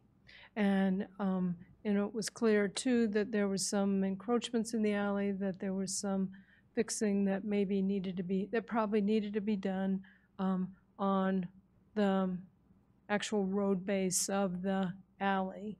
But I'm not quite sure that involves a big traffic study, and I'm not sure that it involves, I'm just concerned that of the cost and the scope, as folks have talked about. We're not trying to build a big road here. We're trying to make a usable, safe alley. Certainly. I think you have some good points there regarding the scope of the alley study, and there's not been a lot of talk about the exact content and scope of the alley. There are some things that are in the proposed regulations that do talk about certain elements that should be considered, but we've not had a good discussion or conversation with the commercial property owners, the LID, or anyone in terms of what that exact scope would look like. I know that we've made comments in public forums recently that have stated we want to make sure this is done right, but we've not gone into any detail as to what right looks like. And I'm certainly willing to reduce or right-size the scope to make sure that A, the study is not onerous, or B, cost prohibitive, but also make sure that it does address the issues that have been brought up, particularly by the residents for pedestrian safety, as well as the type of use that's there in the alley or proposed in the alley. Have we done, or we probably haven't done an alley study ourselves, because there wouldn't be a circumstance in which we were owners of an alley or anything. That is correct. Are we familiar with alley studies that have happened other places that we could look to as a idea to give us an idea around scope and cost? Yeah, we certainly can do that type of research. We've not looked at those specific elements to date, but we can look at other agencies. I'm not particularly aware of what one would consider an alley study. I think we're looking at traffic studies for different uses, and yet we would need to tailor it for this type of use in the alley. So we can look at other agencies and find out what they look like. So maybe that's, sorry to belabor this, but it seems to be like an important point. So we have, as an agency, have done traffic studies or contracted with folks to do traffic studies in the past. So a traffic study is, the cost of it is determined by the length of time, the length of road, the length of, I'm trying to find some way we could correlate what we know about traffic studies, because we've been engaged in those, to an alley study, knowing that, or presuming that an alley study should be less costly than an actual road study. Well, I think really the issue here is to look at the scope of what it is we're trying to do. I don't have anything that we can scale to understand what that exact cost would be, because we have not, when we do a traffic study for a roadway, for example, for an intersection, there are a lot fewer and different details that are involved in that than there would be for something like this. How much does something like that cost, though? It would depend on the facility. I'm frankly unable to answer that question at this time. I really am. I don't want to venture a guess because I don't want to be completely way off base either way. I'm not, and believe me, I want to answer your question, but when the quote from Ann as far as the cost of the study by Matt Delich, who again is a well-known, respected traffic engineer in this area, of $50,000, you know, that may seem like a likely cost, but I don't know what the scope was that was presented to him. It may have been taken directly from the proposed regulations. It could have been taken directly from our multimodal standards. I just don't know. I was not privy to that conversation. If I could just chime in, I guess, what are we trying to learn from the traffic study that would cause us to change? I mean, alleys are historically used for access points for the businesses. We know how many property owners there are. I mean, we don't know the exact nature of businesses, so that could change somewhat. But I guess what would cause us to do something different in the alley that would necessitate the study of this magnitude, of this level of detail? Would we decide that, oh, nope, we're wrong, we don't want alley access? It wouldn't be that we would make it wider. So what would change? Well, I think one of the things is, you know, we're talking about a 700-foot dead-end alley, so certainly that's a limitation that we have and a bound on that scope. What we're talking about is how much traffic are we moving away from these curb cuts, either all removed or partially removed, and transferring into the alley from Franklin. What kind of impact would it have even on the intersection of Franklin and 2nd? Would it change anything? It may not. What kind of impact are we looking at on cars now going down Franklin, crossing a pedestrian use on Franklin into the alley? What kind of conflicts are we So I talking get about that. there? what would we do differently with that information? Would it cause us to put in a crosswalk on Franklin? Or, I mean, if it wouldn't change the fact that we're going to open up the alley, then it's information, but it wouldn't actually dictate a change. So that's the part I'm trying to understand. Right. And would it cause us to not open up the alley? Are you saying with a certain amount of Not- traffic, it would have to be no. two-way? No, I think that would I mean, that would be one-way? a decision we make on either two-way or one-way alley, based on circulation. But that's what the traffic study would help with, is what would be better, a one-way alley, a two-way alley, how much traffic, if it's one-way, how much traffic are we talking about coming back out onto Second or Niwot or somewhere else, so that we can anticipate that type of activity. And if there's some sort of a pedestrian safety feature that we need to incorporate, that would help inform us as to what that feature would be. Again, I don't know what those would be. In terms of a physical alley, we don't need a study to determine if we want to, how we want that alley to look. There you go. Right.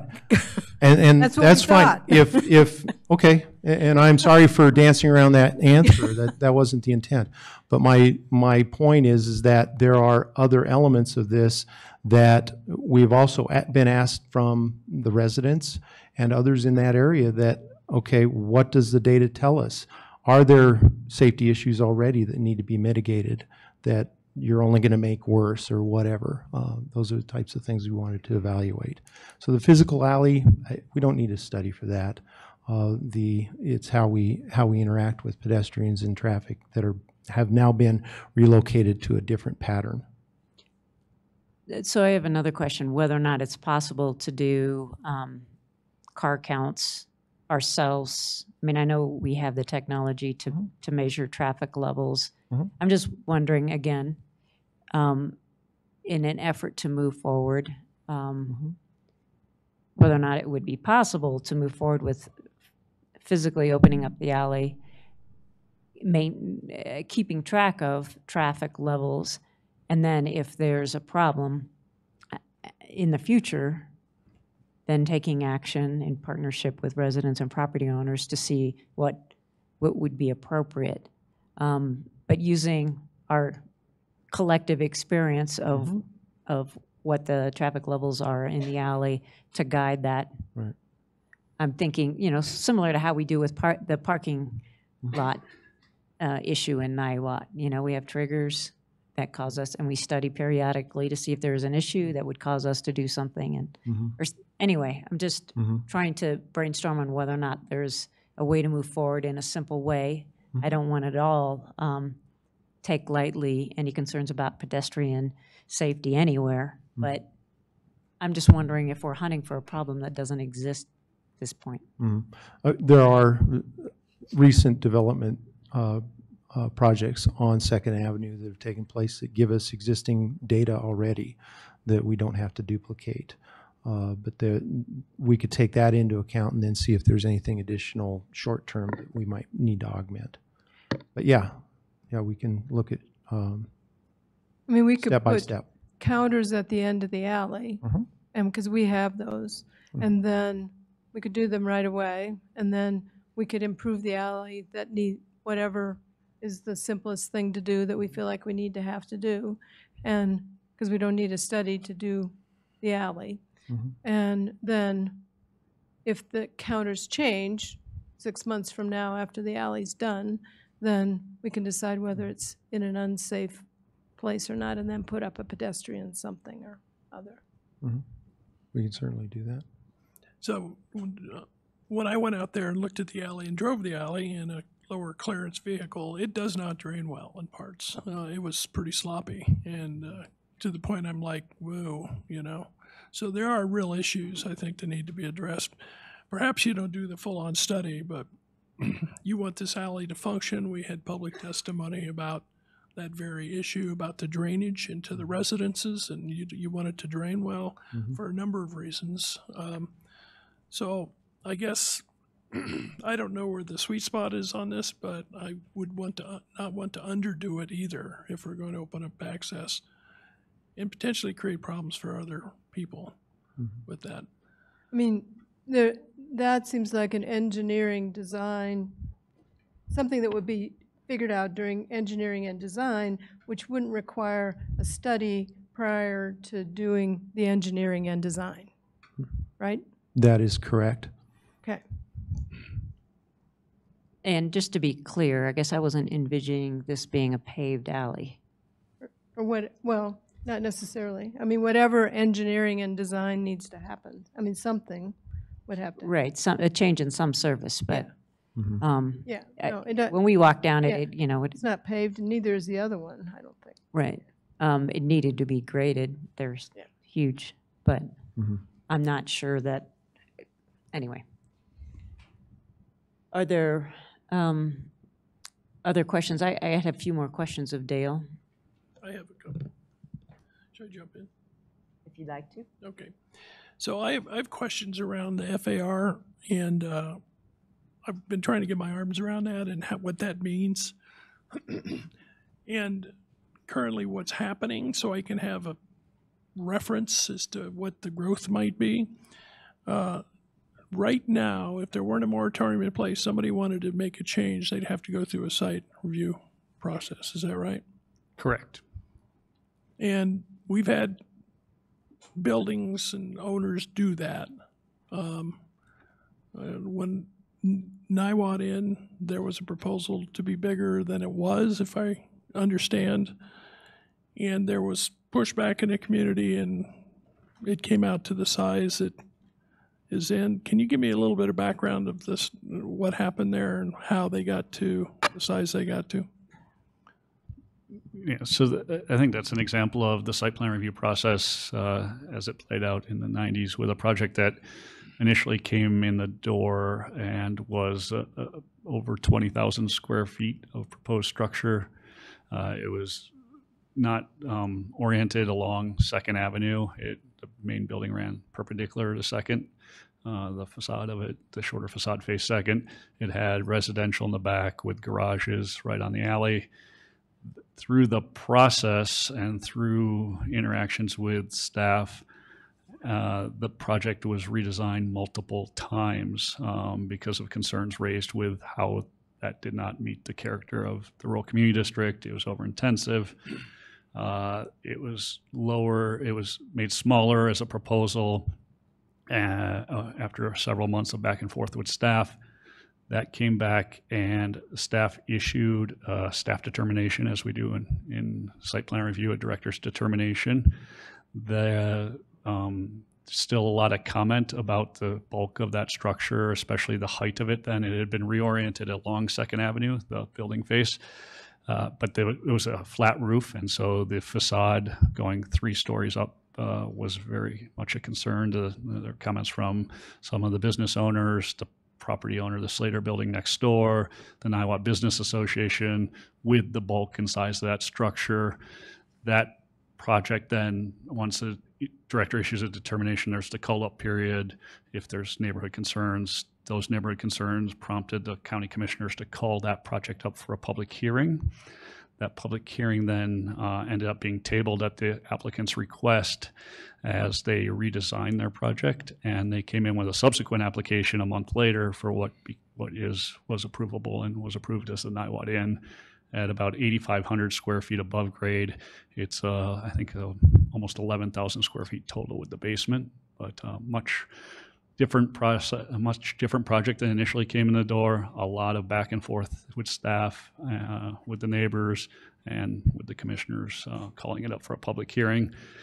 Part of, again, what we're trying to do here is set that predictability up front. So where we know there may be limits to what could be approved or what's approvable in the area, not having an expectation that there might be a lot more approved. It's similar to what we did in 2008 with the presumptive house size around the county. Is people could assume they could build a 100,000 square foot house, come in our door and be very disappointed when they found out, well, we're going to approve a 4,000 square foot house, and they didn't have what they felt was the guidance or that direction. Here, we're trying to come up with a framework and a set of regulations that gives and sets that expectation to something reasonable.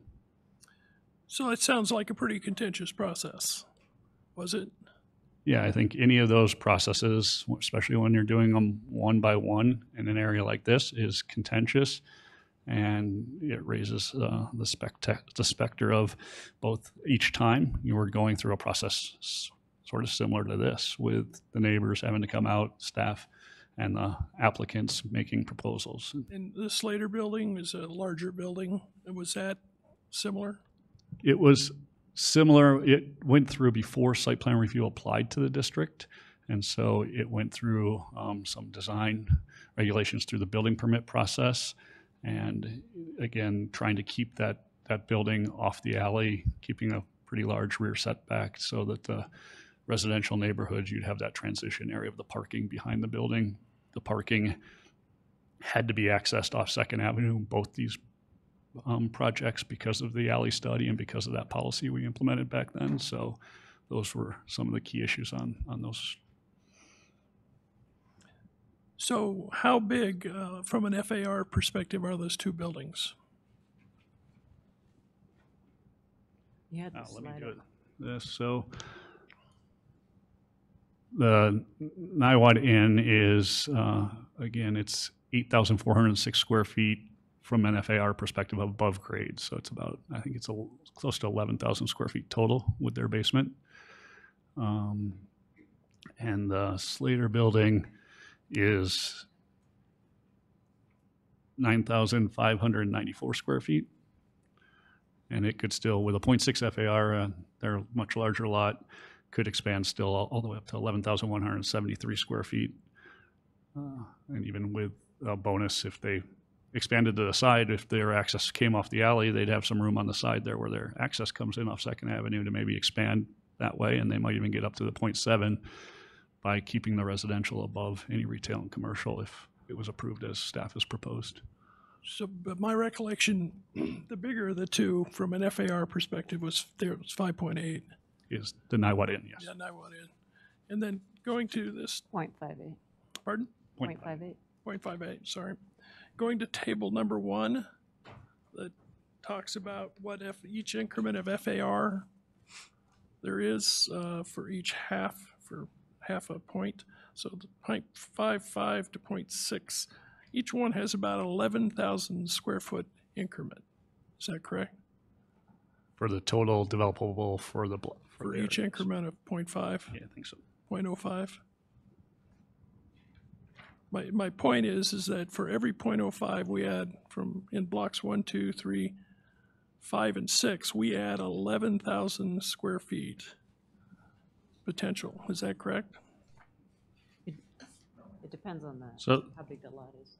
well, I think what No, I'm you're just talking talking about, about Commissioner aggregate. Jones, is the total square footage that's per, on all the blocks that would be allowed with the FAR. And yes, for each 0.5 increment, the total square footage for the RCD would increase at that increment. For those 1, 2, 3, 5, and 6 altogether. But it's also interesting to me that there was another slide you had earlier that talked about what increments. And again, I'm just trying to figure out what an FAR this looks like. And so each additional half point would be a building bigger than the Slater building. Added to the district, Right. yes. If every parcel built to the maximum FAR within the area, it'd be like adding another building the size of the Slater building for each half. And if you went to 0.7, it's 95% increase, so it would almost double.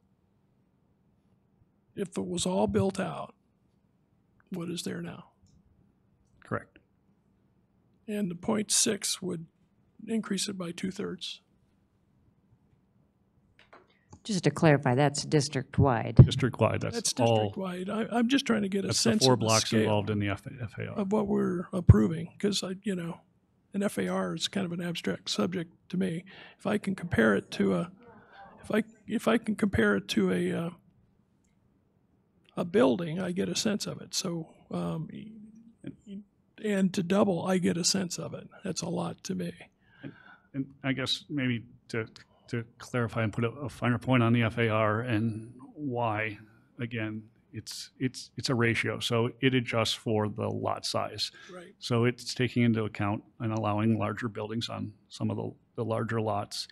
whereas something that is just a straight square footage limitation would not take into account any differentiation in lot size and buildability. And so, again, within this area, this feels like the correct tool to use to help address the amount of development on a parcel. Sure, and I don't disagree with you. I agree with you,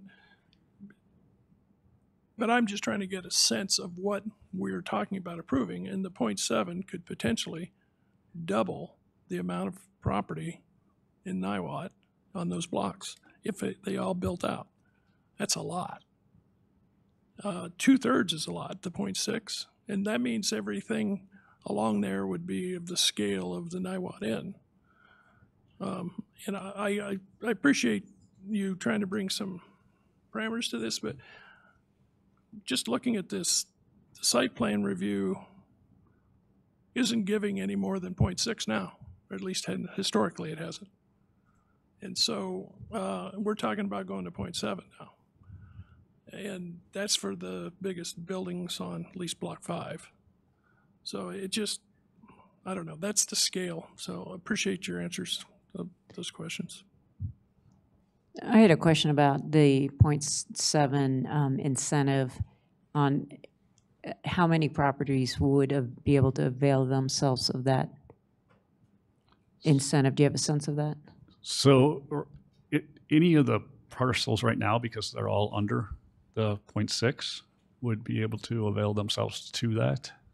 So yes, they'd have to then go through the site plan review process and meet the criteria in order to get that approved.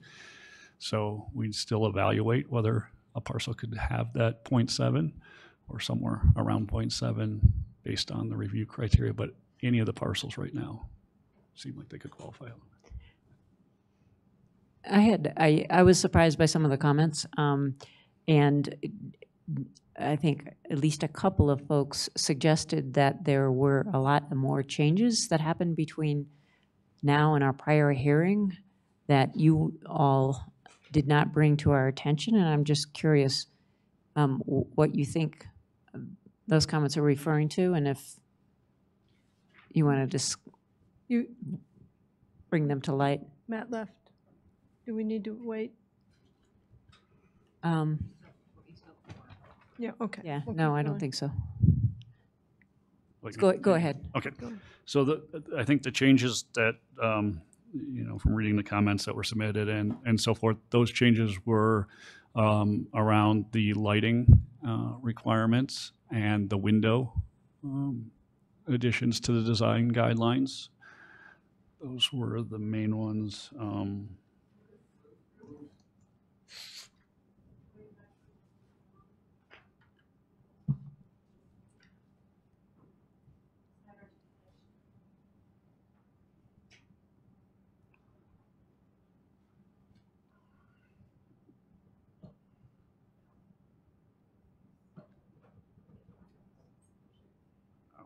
Yeah, the articulation and of the roof forms and the back patio balconies, second-story balconies.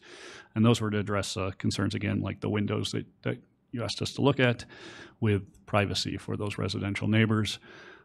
Again, I think we put it in as a guideline of something we would look at through the review process, not as a prescriptive requirement, because staff feels that as we've drafted the regs and with that requirement that second stories be set back 25 feet, we do think that's going to address many times that's going to address the issue with windows and patios on that backside.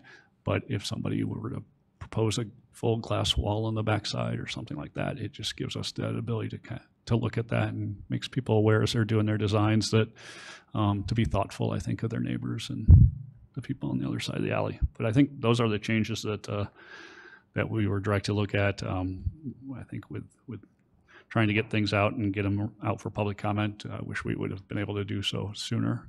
So that was an issue, but. J.C. Serta, Assistant County Attorney. Dale, can you clarify? I believe that some of the comments that were made both in written form and maybe perhaps today regarding new parts of the code, they were actually previously included in the past staff recommendations, were they not?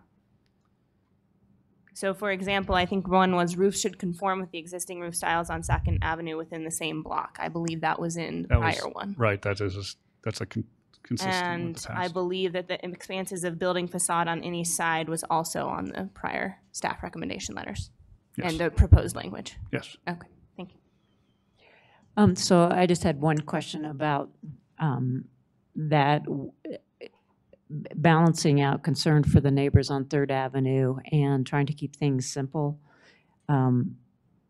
with regards to the window placement and the patio language. I'm just wondering if we can simplify that and just deal with that issue through site plan review, that our goal is to minimize impacts to the adjacent residents without going into a specific level of detail. Do you think we would accomplish roughly the same thing in terms of the goal of protecting the residents? I know we directed you to come up with something, and I'm just wondering if it's more detail than necessary, or if we could, anyway, I've asked.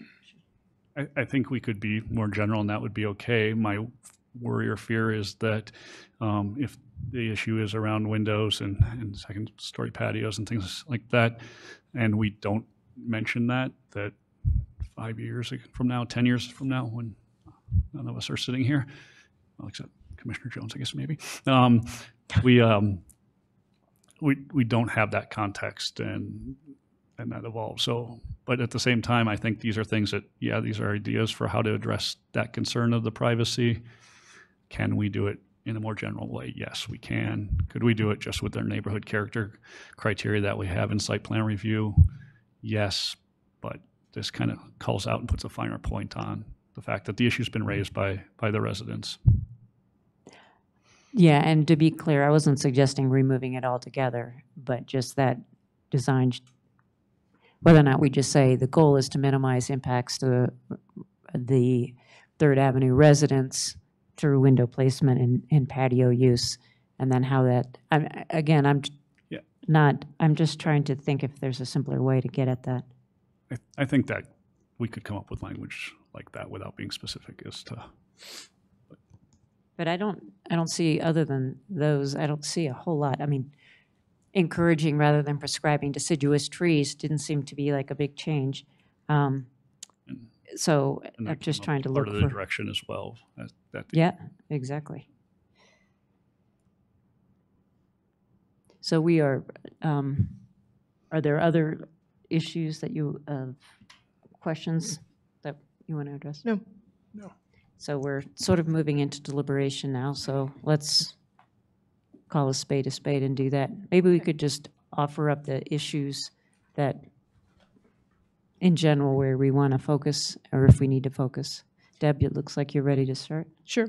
Well, thanks again for everybody taking the time to comment and send in their information. I think that generally speaking, I'm in favor of moving ahead with what we have, except for what we've talked about, and that I agree with Elise, that language needs to be simpler and less prescriptive. And then this discussion about the alley, I'm not quite sure what to do about changing what you have in the draft language to get to where we just had the discussion that we don't need to have a study to do the improvements on the alley that we need to be able to do to use it for commercial business and to eliminate the curb cuts on the front of the properties. So I'm not quite sure what all needs to change in the code there.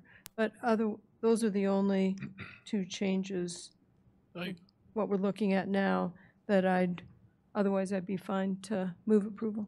I would appreciate knowing what we're talking about from in Amendment A, which is actually the ordinance. I'm sorry, say that again? These are pretty broad general suggestions we're giving to staff, and I'm just trying to figure out what we're talking about in the actual amended code. What page? Okay. And I think we're talking amongst ourselves at this point to sort of put on, in general, where are we and what areas do we want to have further conversation about changes and that kind of thing. The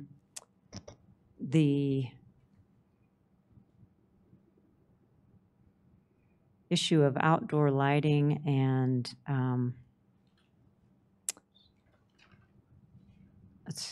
is on page A10 of 23. And thank you, A10, and then the patios, patio language was near there, if that's what you were referring to, Deb. And then the parking study was 17. Is A8 of 23 or page 17 of the packet.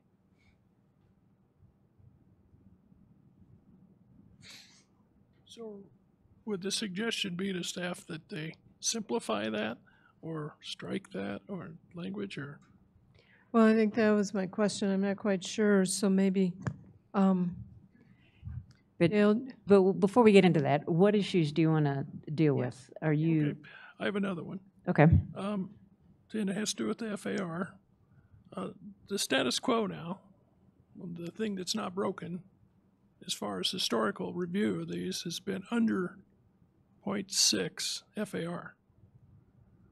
And sounds like it was highly contentious when it was getting close to that on Block 5. And I know it's a while back, but that's the status quo as far as mass that people were willing to accept collectively through this process then. And I don't want to have that happen. Just the disruption to the community this is happening is a problem, in my opinion. And so I want to provide more certainty up front so people know what's going on and then they can work within that.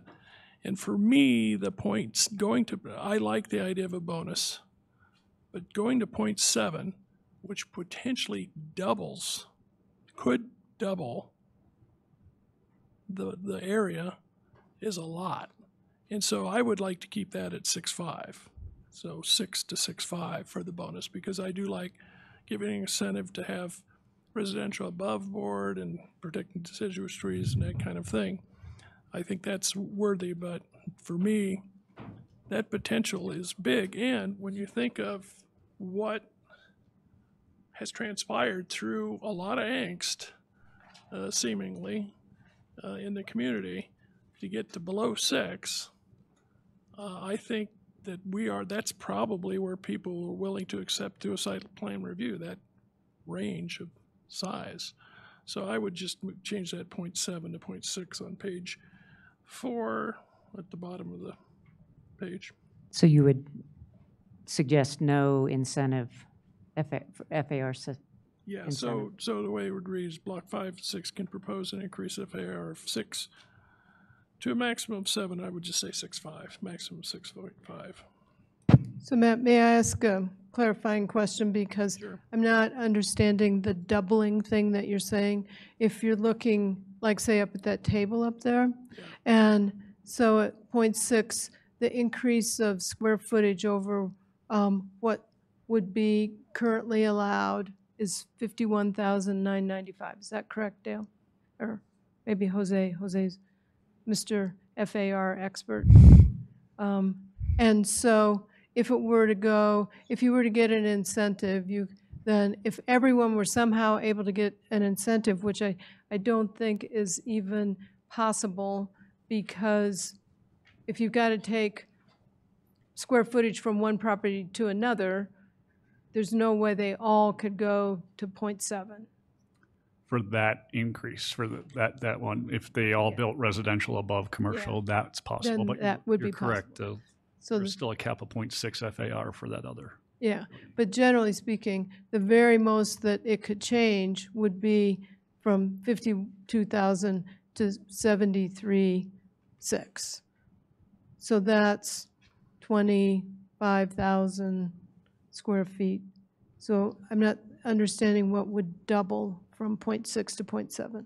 I'm just looking at the percentage at the bottom, percent increase from existing. That's all. But even that's not double, because one is 67% and the other's 95. Doubling from 0.6 would be 130 something, 40. 0.7 is 95% increase. From what is current, I think what. Right, from what is current. Yeah. I'm just trying to get my arms around what that means. And 2000, that's almost 3 NIWAT ends. I mean, that gives me a scale and a sense of it. That's a lot. That's why I think 0.6 makes more sense, giving it a bonus, but not to the 0.7, based on the fact that there was a lot of contention in this community on 2 properties that came in under 0.6. And that probably would be where we end up if this came through again, is my guess. But I want to avoid that. I just want to say, this is the scale you can grow. Yes, there needs to be room to grow, but keep it to a reasonable level. So, and before we wrap up FAR, on the parking study, are you also heading in the same direction as Deb?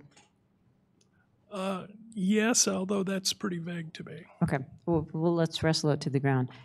It seems like a lot to ask. At the same time, you want it done right and not have to come back and revisit it.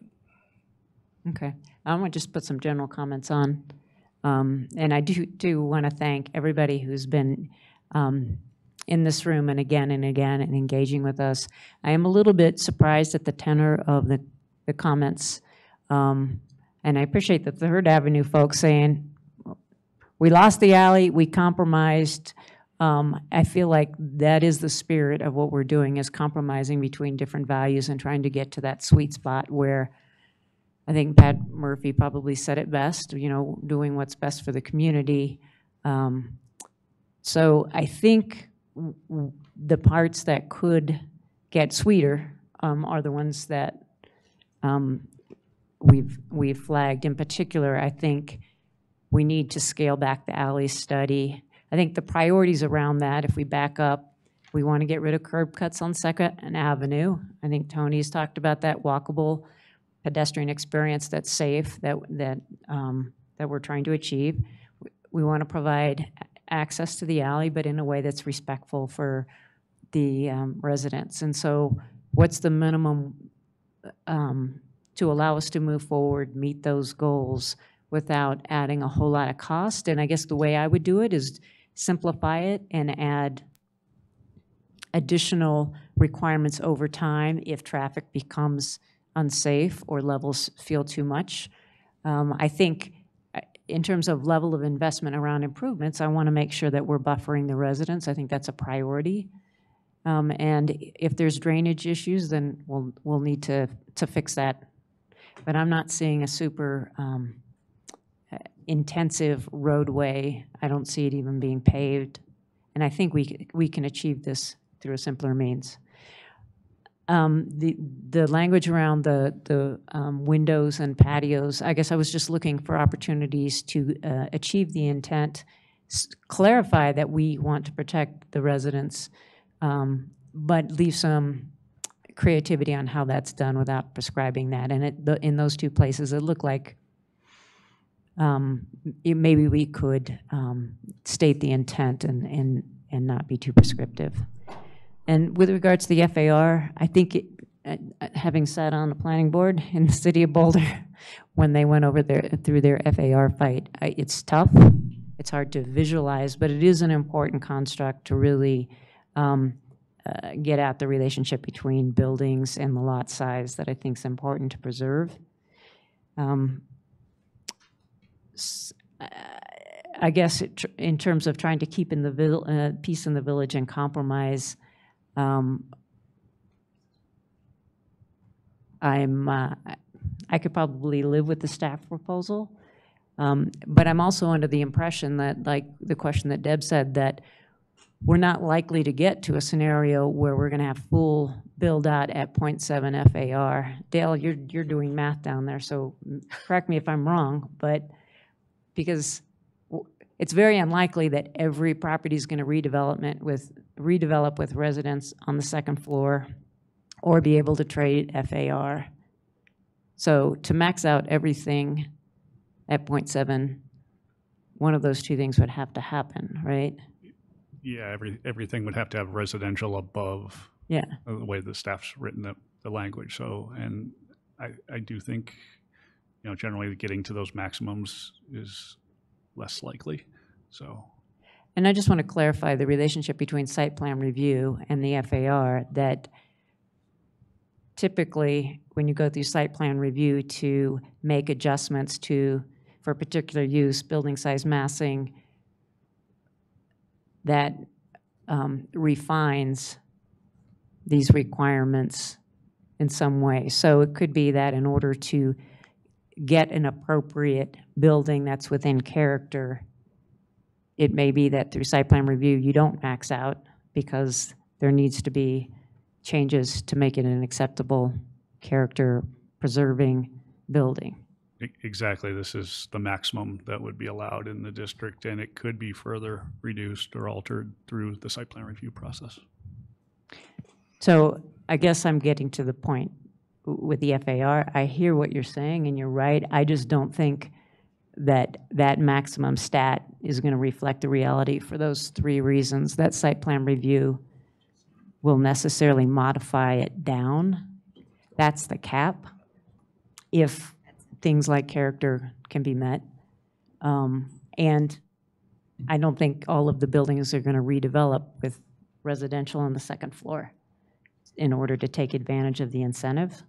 And they certainly all can't trade for the FAR in another property. So, and I understand that. I'm talking about the potential. So what you're going to have is, instead of the 0.95, you're going to have the 0.81 or the 81%, or instead of 95%, you're going to have 81% or 2/3 increase. And that's still a lot. That's my point. I get that that's not going to happen with the current rules to the 95%, but it could be 81% for sure. And that's my concern. The other thing I was going to mention, Mr. Langdon talked about ex parte conversations. The city attorney, the county attorney left, but we don't do that. This is a quasi judicial hearing, like a judge judicial, and so this actually is not not. that. It's a legislative. Normal land use dockets around a specific property are. I didn't talk to anybody. That's my short story. And does anybody in Niwot want to incorporate? I haven't met them yet. My comment about incorporating last time, it was like, boy, this sure feels like I'm in the city and not the county. That's where that came from, just so you know. I don't want that hanging out there. And I do remember Eagle Trace going in when I lived in Cottonwood, raising my daughter there, and I thought, what a great place for seniors, soon to be one myself, or M1. Because for the same reason, it was a great place to raise my kid. You could walk over to Abel's and get a slice. You could go get your groceries, all those things. So I do know that, and I really respect the character of that community, having lived there a couple of years. So I'm not sure. Is that sufficient direction to staff to come up with? No, I think we're just okay. No, we're just trying chatting. to get on the same page. And so let's dive deep. So JC has some comments to make, I can tell, and probably about what kind of direction we need to give or what could happen after our comments. I would suggest if you want to make changes to what staff has proposed in order to be able to be done with the moratorium and approve that docket, we need to be as specific as possible. I think that's very easy for the lighting. We do have lighting requirements in our code currently. We could reference those. Specifically, I think it's Articles 7-1600. We can be more general in our language based on what you would like to see for that language for the patios and the windows. And we need to nail down what you want to do with the FAR. And in terms of the alley, you are welcome to craft what you would like to see in terms of the alley study versus what other requirements you believe are necessary for it to move forward tonight. Okay. So I'll chime in on the setbacks. I'm fine with the setbacks as they are. I don't know if you want to change any of that, but I think they're thought through. They haven't changed a whole lot from the first proposal. And the changes were based on some feedback we got, so I'm fine with that. The alley I think maybe we need to modify. So why don't we talk about the alley first then, and changes that we would want to make.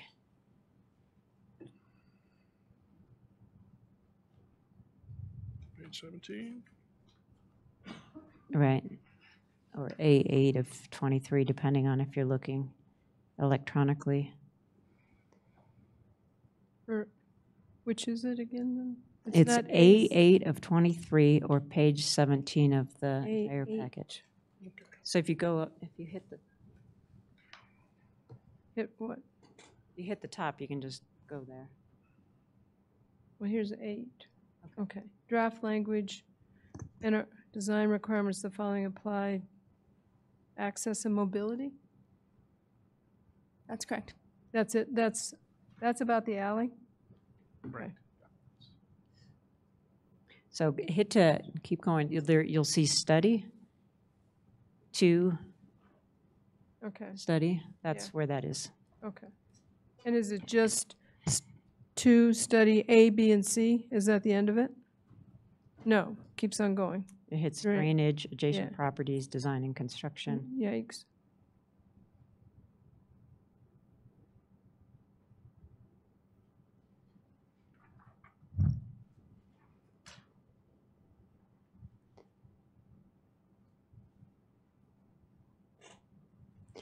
So just to, I guess, I mean, I think, Mike's comment that we don't need a study to do the alley, so I don't know where to start to change any of this. Do you have some ideas, Dale or JC? well, I would say we're going to have to do some sort of study or process to decide any of there's probably something we have to decide about drainage, Well, at that's least it, yeah. grading. But that's an engineering thing, not a, So, and there's the issue of, does the county do it or do the people? no, I mean, I think we're clear about that part, but it's the I scope. say so, part A, B, and C. JC started.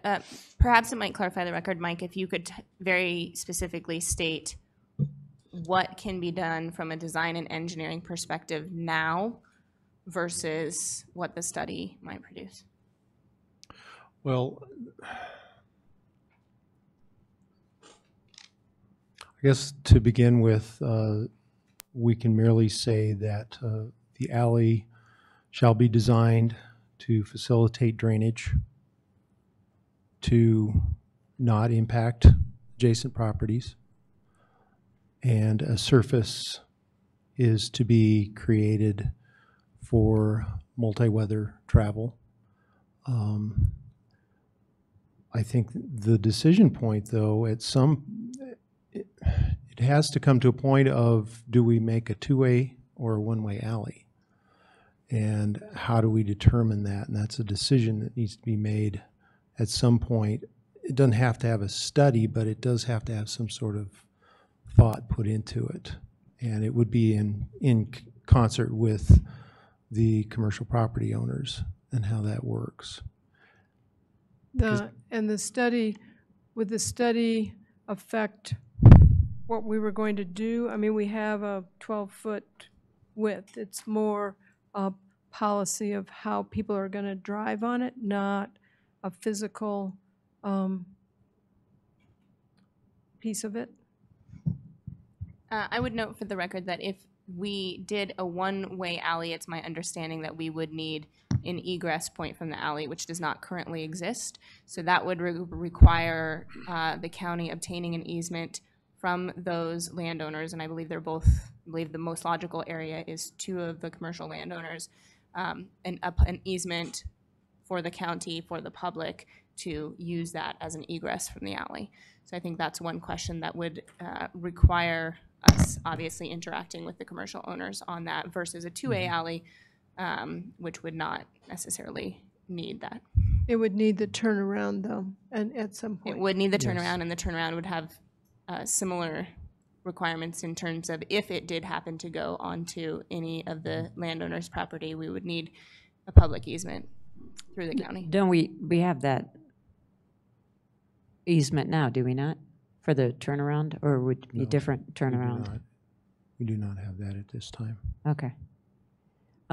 So the decision on two-way versus one-way, is that strictly once you get to X number of cars, all of a sudden we need to move from one to the other? Or is it a policy decision based on preferences and more subjective, qualitative items? I think it would be based more on the subjective and qualitative items. Again, those are discussions that could take place, and if, as JC indicated, we are unable to obtain the public easement, then a two-way alley configuration with a turnaround near the end would need to be implemented. That also carries with it its own requirement for an easement of some sort. But, so we have a problem either way, right? If it's two-way, we need access out on the other end of the alley, and then if it's, one-way, if it's two-way, you need a turnaround, which we don't have. There's private property Correct. on either side. And I would note, I think that there has been historic use of people turning around at the end of that alley. I don't have personal knowledge of that, but I would assume that. But I think the turnaround would have to be built to meet our multimodal transportation standards, which would therefore increase what is probably the historical easement that is present. But there is no easement now? Not for a turnaround, no. I know somebody that turned around there. Sorry. Well, so it does seem, well, so in terms of the study, which is just A, B, and C, and you were right, and I guess I'm not sure that I'm willing to be talked into it that we need a traffic study now. It does seem like it would be worth having a baseline traffic count and provisions in concert with the owners, the property owners and the residents, of periodically checking those traffic counts to see if traffic, again, has reached impactful levels, safety, and everything like that. But I'm not sure that we need a full traffic study now. So I guess one suggestion would be to get rid of that.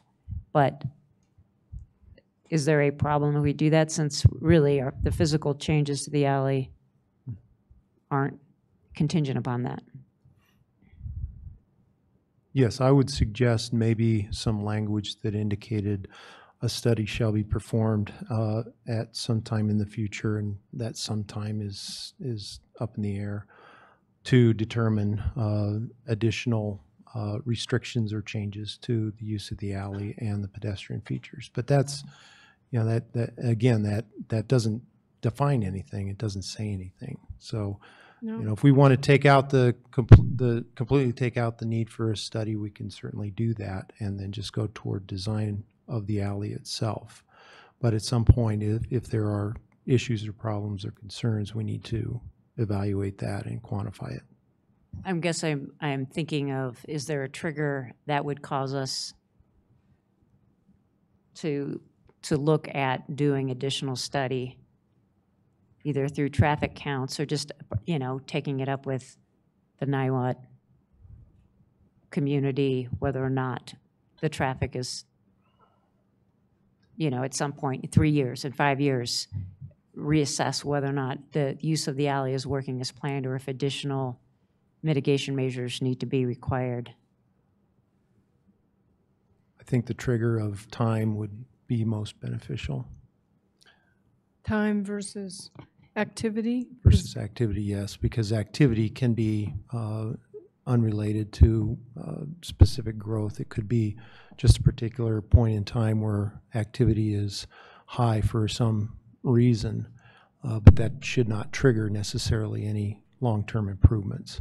So if a restudy, similar to the parking study, which is done every 2 to 3 years, we can have a similar time frame put on studying traffic movements in this area relative to the alley. So what happens if somebody comes in and wants to use the alley under these rules after we pass them? Do we just let them use the alley? How does that work? I'm afraid I don't want to put this thing off and have it just kind of being hanging out there. Mm-hmm. I think people need JC to have has- certainty around it. JC has an answer to that, I think. Well, I think it's important to look at under the physical dimensions part, which is 3, and then travels onto the next page. We have, one of the main issues is this kind of turnaround issue, or one-way or two-way, and we have in C 1 and 2 that turnaround may take place on existing parking areas with associated easement, and pullouts may be aggregated for multiple properties. I believe that that section of the proposed code was included in order to help development proposals that come in the near term have a way of moving forward with using the alley without going through full improvement of the alley. So I believe, and Mike can expound on this further, that there are ways that we can allow development proposals to come in, and as long as they're meeting the basic physical and drainage requirements as set forth in the proposed language, then those can move through into using the alley in a way that we would be comfortable with in terms of transportation requirements. So does that mean that somebody would come in and improve their section of the alley? Or did they do a minimum for the whole alley? That's the problem we had before. Mm-hmm. So how does that work? I mean, there is potential for that. I think if you're at the very end of the alley, then there might be more requirements for the length of the alley than if you happen to come in early or mid. I could see a development proposal coming in for midway section through the alley with a parking lot that has enough space for a turnaround upon it already, and only requiring minimal grading and drainage requirements for the alley. If I may, something that we require traffic studies with any individual development anyway. And so as we evaluate those, that can help determine and speak to what additional improvements, if any, are needed. But overall, those studies are required anyway as part of individual site development. So we can use those to help inform us. But we do have requirements for offsite improvements, as I've stated earlier, for developments elsewhere in the county. If a property owner develops a site, there are requirements up to that site that make the route safer, then we do require that from them. So JC, are you suggesting that if we could just take out 2 II, A, B, and C for the study and leave everything else, we'd probably be okay? That might be a question that's better answered by Dale and Mike, but that is my understanding. However, I think that Mike did point out that in terms of the study, we might want to replace A, B, and C with the language that states that the improvements to the study will be, or improvements to the alley will be studied every 2 or 3 years. And I guess should there be some process with neighbors and business owners to actually think through how this is implemented? And I think that we have received comments proposing a process. So I'm just trying to figure out how would we incorporate that sentiment in here in terms of process. Dale, do you have thoughts on the best way to move forward with that piece of it? Yeah, Dale Kiss, land use. We talked about this over the last few days of trying to figure out how to move forward, because we feel you have the words and what's required, but there's a lot at stake for the folks who live along the alley and for the commercial property owners. And so trying to get a process where we can get folks together now that once we have this decided and come up with how this unfolds, that we think it'd be best to do it sooner rather than later, and to do it on a more frequent basis, and which may be some daytime meetings to make it work for folks, and maybe some evenings, but try to pick a date, and we didn't come up with one today yet, but starting probably in mid-May, and even have something bi-weekly or even weekly in certain instances where we can keep the momentum, keep some ideas for what people want to see, what the design pieces are, ideas for paying for it, and what can happen when. So we're hoping mid-May we could get something going. And So I think that that's great to move quickly to include the business owners and the residents, as well as other community members that are interested in the best interest of the community, but may not have an adjacent vested interest in, that block area. I guess the question is, in terms of words included here tonight, does there need to be something about the process in here, or can we just I think acknowledge? you can direct staff to do that, and we don't need it in the code, because once that's done, that code language would become out of date anyway. So it's kind of nice if we get that direction separately. Okay. And one of the other issues I think that we've discussed along that we want to consider is the pedestrian ways through some of these business properties to Second Avenue. People do it all the time now. As part of that design review, as part of site plan review, how do we connect the alley to Second Avenue, not only for cars and vehicles, but for pedestrians? And that's going to take working with those commercial property owners through that process as well. So I think that's a good idea. Just given the situation that we have, I will observe that we are kind of pushing it back at staff again to do some of this work. And so I would try to come to some agreement, consent, whatever, fairly quickly, and not keep dragging this out, because we don't want staff doing that and we don't want the public getting worn out either. So do that fairly quickly. And it seems to me like and I'm hoping we're not putting this off to site plan review, which could have its issues as well. But that's just an observation. But I do think at least what you were suggesting, and it's a good idea. So the sentiment you just mentioned about pedestrian access between the alley and Second Avenue is part of the paragraph 5F. So again, if we take out the study, which is 2A, B, and C, and replace it with periodic review, and we're going to have to draft on the fly, I think, but something to the effect of, and Dale, I'm looking at you because I'm thinking the parking process is a good model to follow, that traffic counts and public input will be periodically, or let's decide every 2 years, or what. I don't know if it has to be ongoing or just initially as we start off, be assessed to determine if additional traffic mitigation is needed in order to assure safety. So I think we'd want an initial study and count that we'd put in there. And then I think you could word something along the lines, and within 6 months or a year, something like that, after the first new development project receives final inspection approval, subsequent traffic counts will be taken and help inform the study, and maybe do that as based on the developments that happen. Look at those studies after they happen, after those developments happen, and have traffic counts built on the timing of that.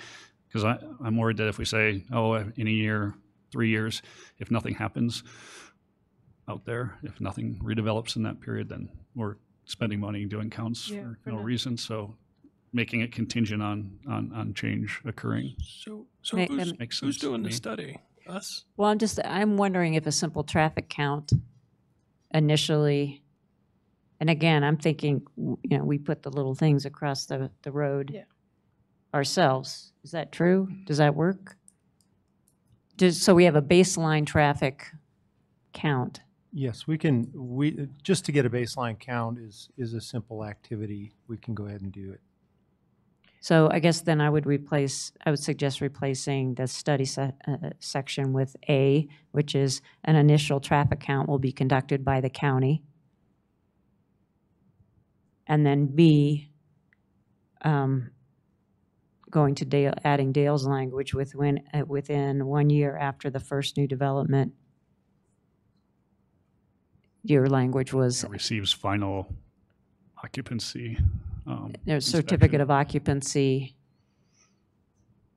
A new traffic count will be conducted. And I guess I would like to go back to the neighbors and add to that, and a survey, public input, however, what's the best way to do that to see if it's working for the residents as well as the property owners, to see if additional mitigation measures are needed. Do you propose that the traffic count and public input survey each year after a development occurs will be conducted by the county? Yeah. I wasn't thinking it had to happen every year. I think do it 1 year, and then is it possible? I'm looking at you, Dale. How often do we need to do it after that? Or can we determine at that point if we need additional? It's as development happens over time, if the traffic gets worse, so. Yeah, and maybe we could add language and evaluate it to see if additional studies and counts would be required on some interim basis, and give us that flexibility to do that. The question is whether you want this to come back to you at that time to review and evaluate sort of the findings, or whether it's staff working with the property owners and residents to look at mitigation measures and just going forward and trying to implement them. So I'm going back, excuse me, to my old trail design days. The traffic counts, visitor counts, nice, but what you need is a design and build. You need to figure out what you're going to do with this thing, and if you leave it like it is, you're going to have problems. And I don't want to get in this situation where we're rolling around. So we're just talking about the study portion, and then the rest of it, the physical dimensions, how it would be. The drainage, adjacent properties, design and construction would stay as is. All that stays in. But you need that info to do that. You need to do A to do B. That's the thing. And I don't know if there's levels of studies or not. Maybe that's a way to handle this. Well, so that's the thing we were trying to wrestle to the ground. Do we actually need a traffic count to know that the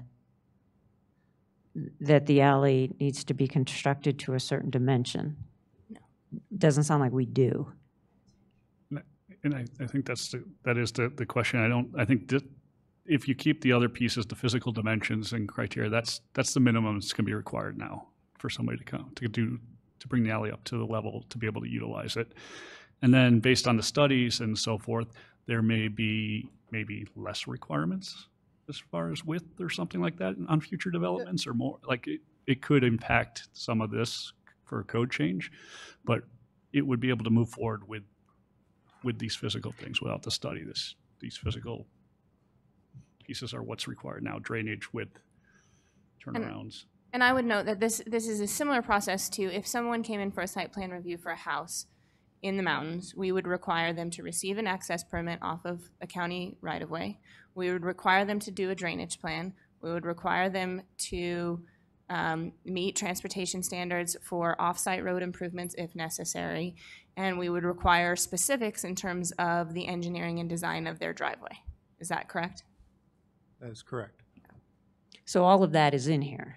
And these are just those standards that we'd be applying in this case. Yeah. Right. So when those people come in, do they need to do a study beforehand to do all that, or do they just do it to give it to you? And how do you do it if there's one applicant on a long alley? The same way that we do it with an applicant on one of our long mountain roads that requires updates for the multimodal transportation standards.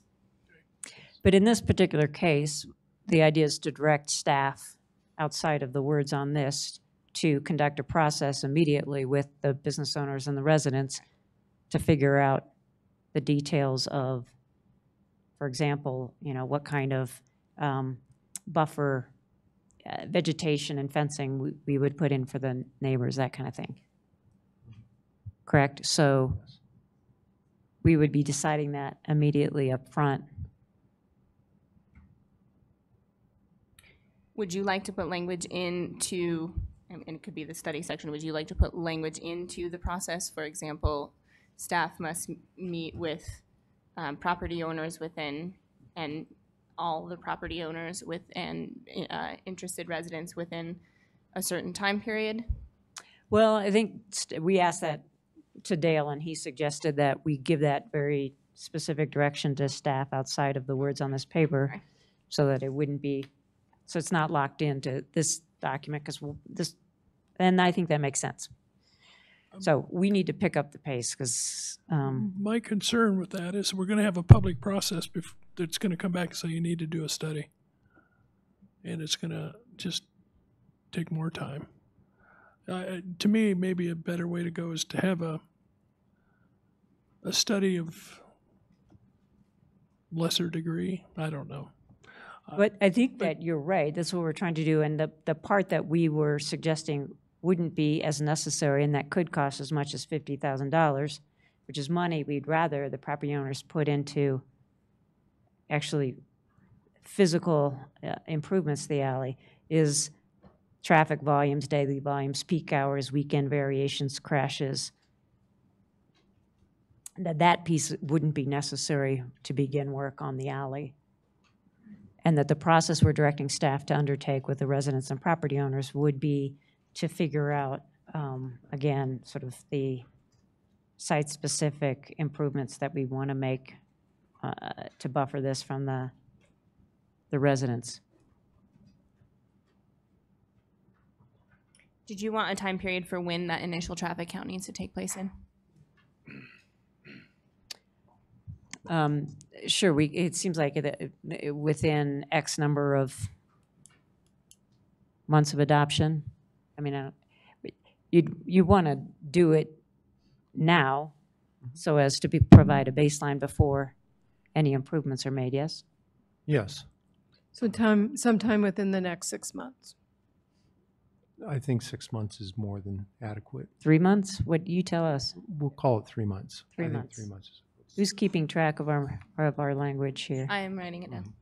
Thank you. So it's 6 months to do. 3 months. 3 months to do a traffic study and meet with the neighbors? Is No, that- so an initial traffic count will be conducted by the county within 3 months.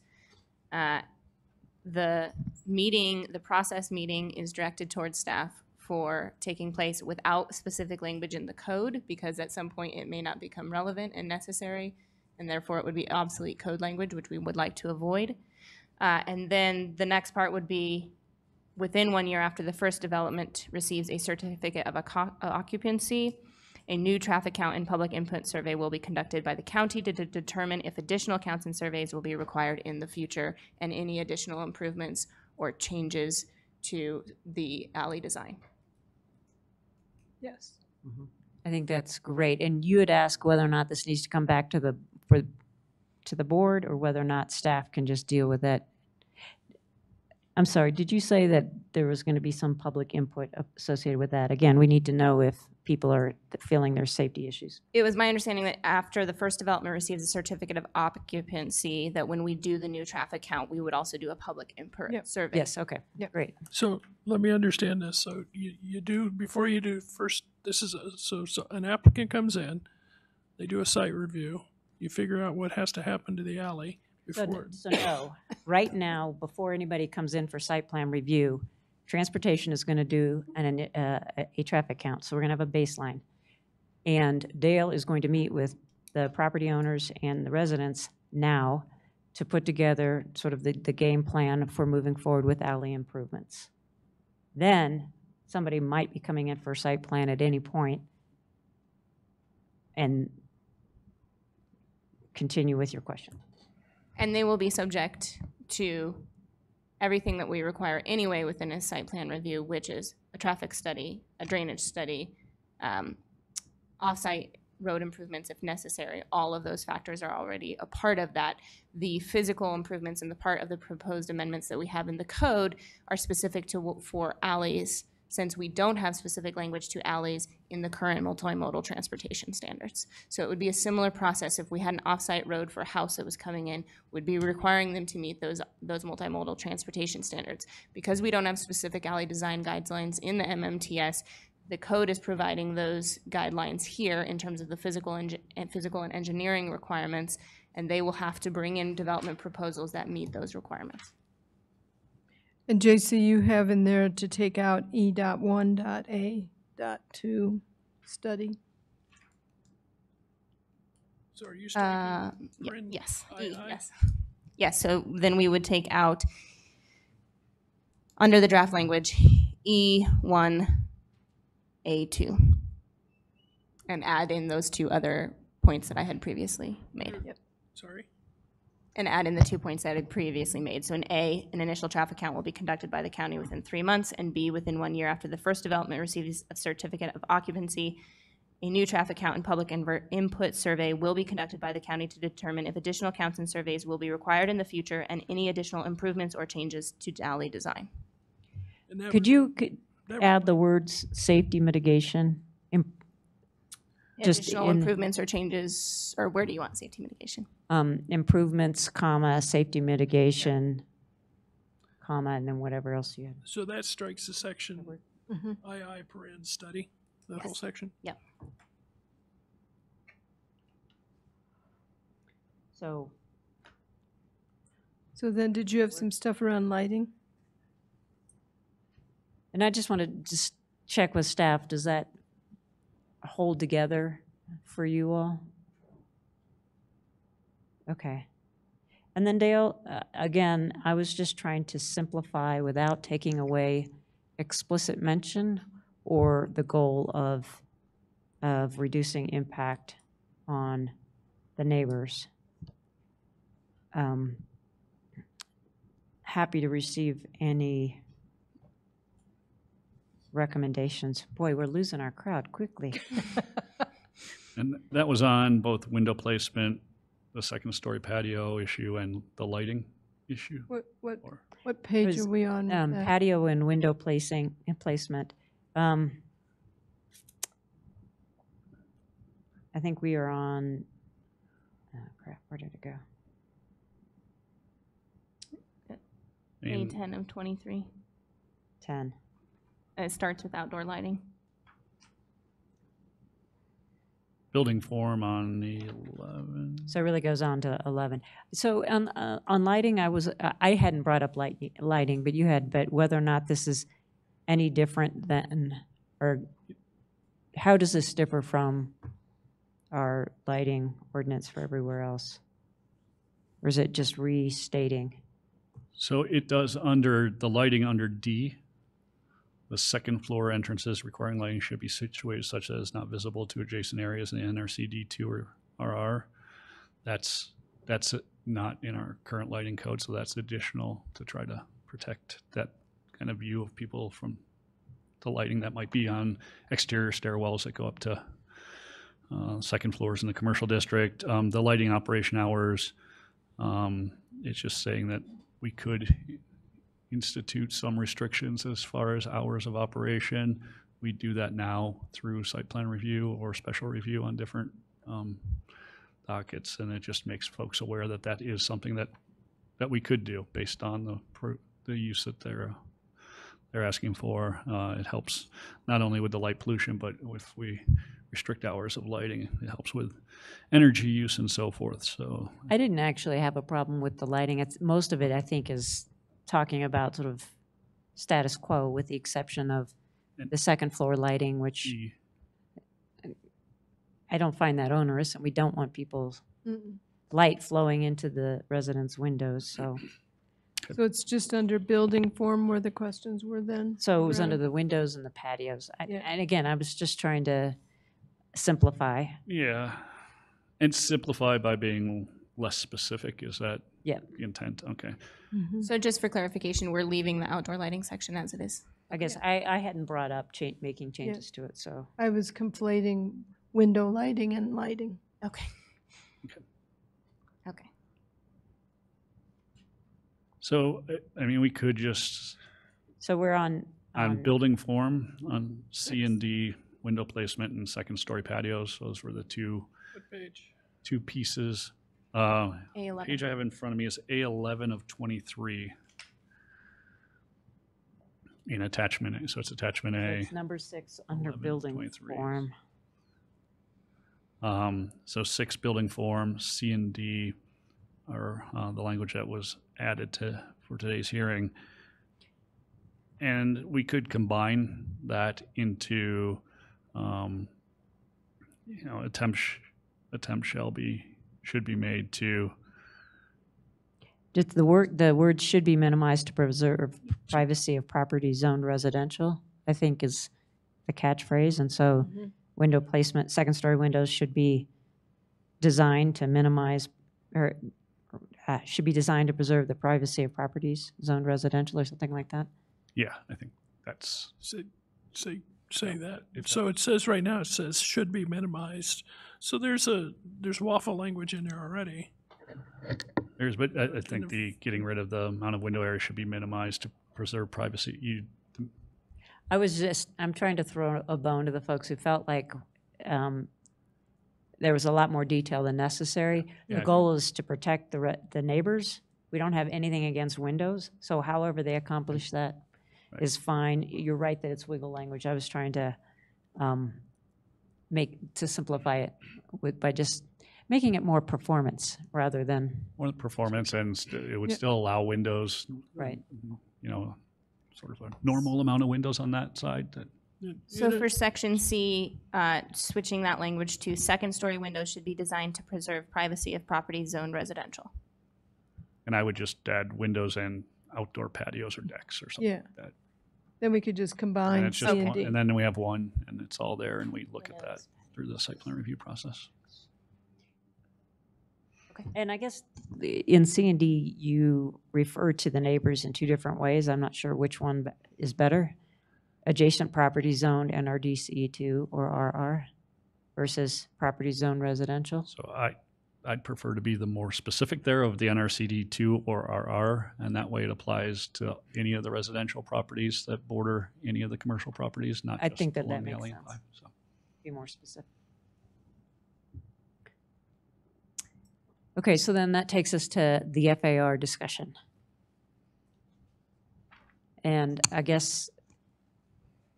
I mean, I'll just say I'm fine with the staff recommendation because it feels to me like it gets to where we need to be. And I guess I am too. I certainly respect and hear your concerns, Matt. I just think that given the constraints associated with using the incentives to actually get to 0.7 and site plan reviews protections, that while this chart gives us the maximum possible, that's not going to be the reality for the whole district. So this is sort of maximum potential, but that's more mathematical than what we're going to see on the ground. And based on that and trying to strike the compromise, I think I would be willing to go with the staff recommendation as well. I appreciate that. My concern is that what's going to happen in the site plan review, based on what's happened before, is we're going to wrestle this thing back towards 6.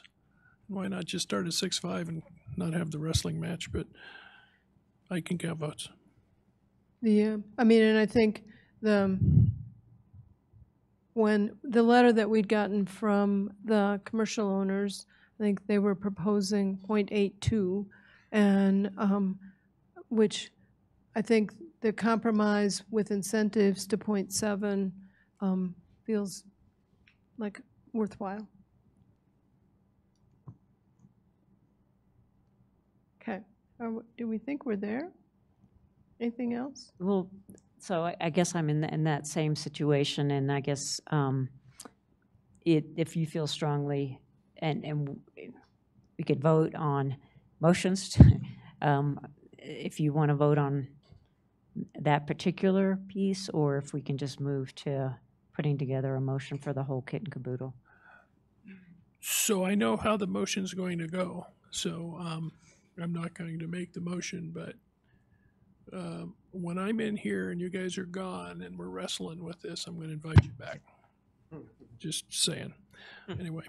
Well, my brief experience being a commissioner over NIWAT-related issues is they're always good with public engagement no matter what. So I'm not sure if you put it at 6.6, you wouldn't still get a whole lot of folks coming at site plan review because they care about their community and they want to make sure that it's perfect. So I hear what you're saying. So I'm not going to make a motion on FAR, and I'm ready to wrap it up. How's that? I'm sorry. I'm not going to make a motion. Okay. Okay. Okay. 6.5. Then Do you need any further clarification on the language that you want? we Or you think- trust that you Okay. have We think gotten you've it. got it. Okay.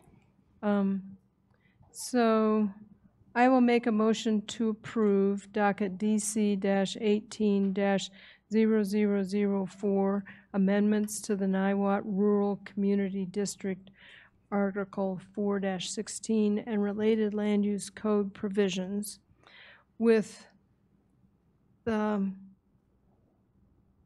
changes that we have outlined and JC has captured, and also including the direction to staff to work with the residents and commercial property owners as soon as possible around the alley. And I think that's the only things I needed to say out loud. Works for me, second. So we have a motion and a second. I'll stop and make sure that staff feel like they have understood the guidance and direction. And could I should have. All right, so I should have said this earlier. I appreciate everybody participating in this. I know it's a lot of work, and nobody's coming out with everything they want. But I appreciate that people have the spirit to work on this issue together to try to come to an outcome that works. well said. So we have a motion and a second. All in favor? Aye. Aye. Thank you, everyone.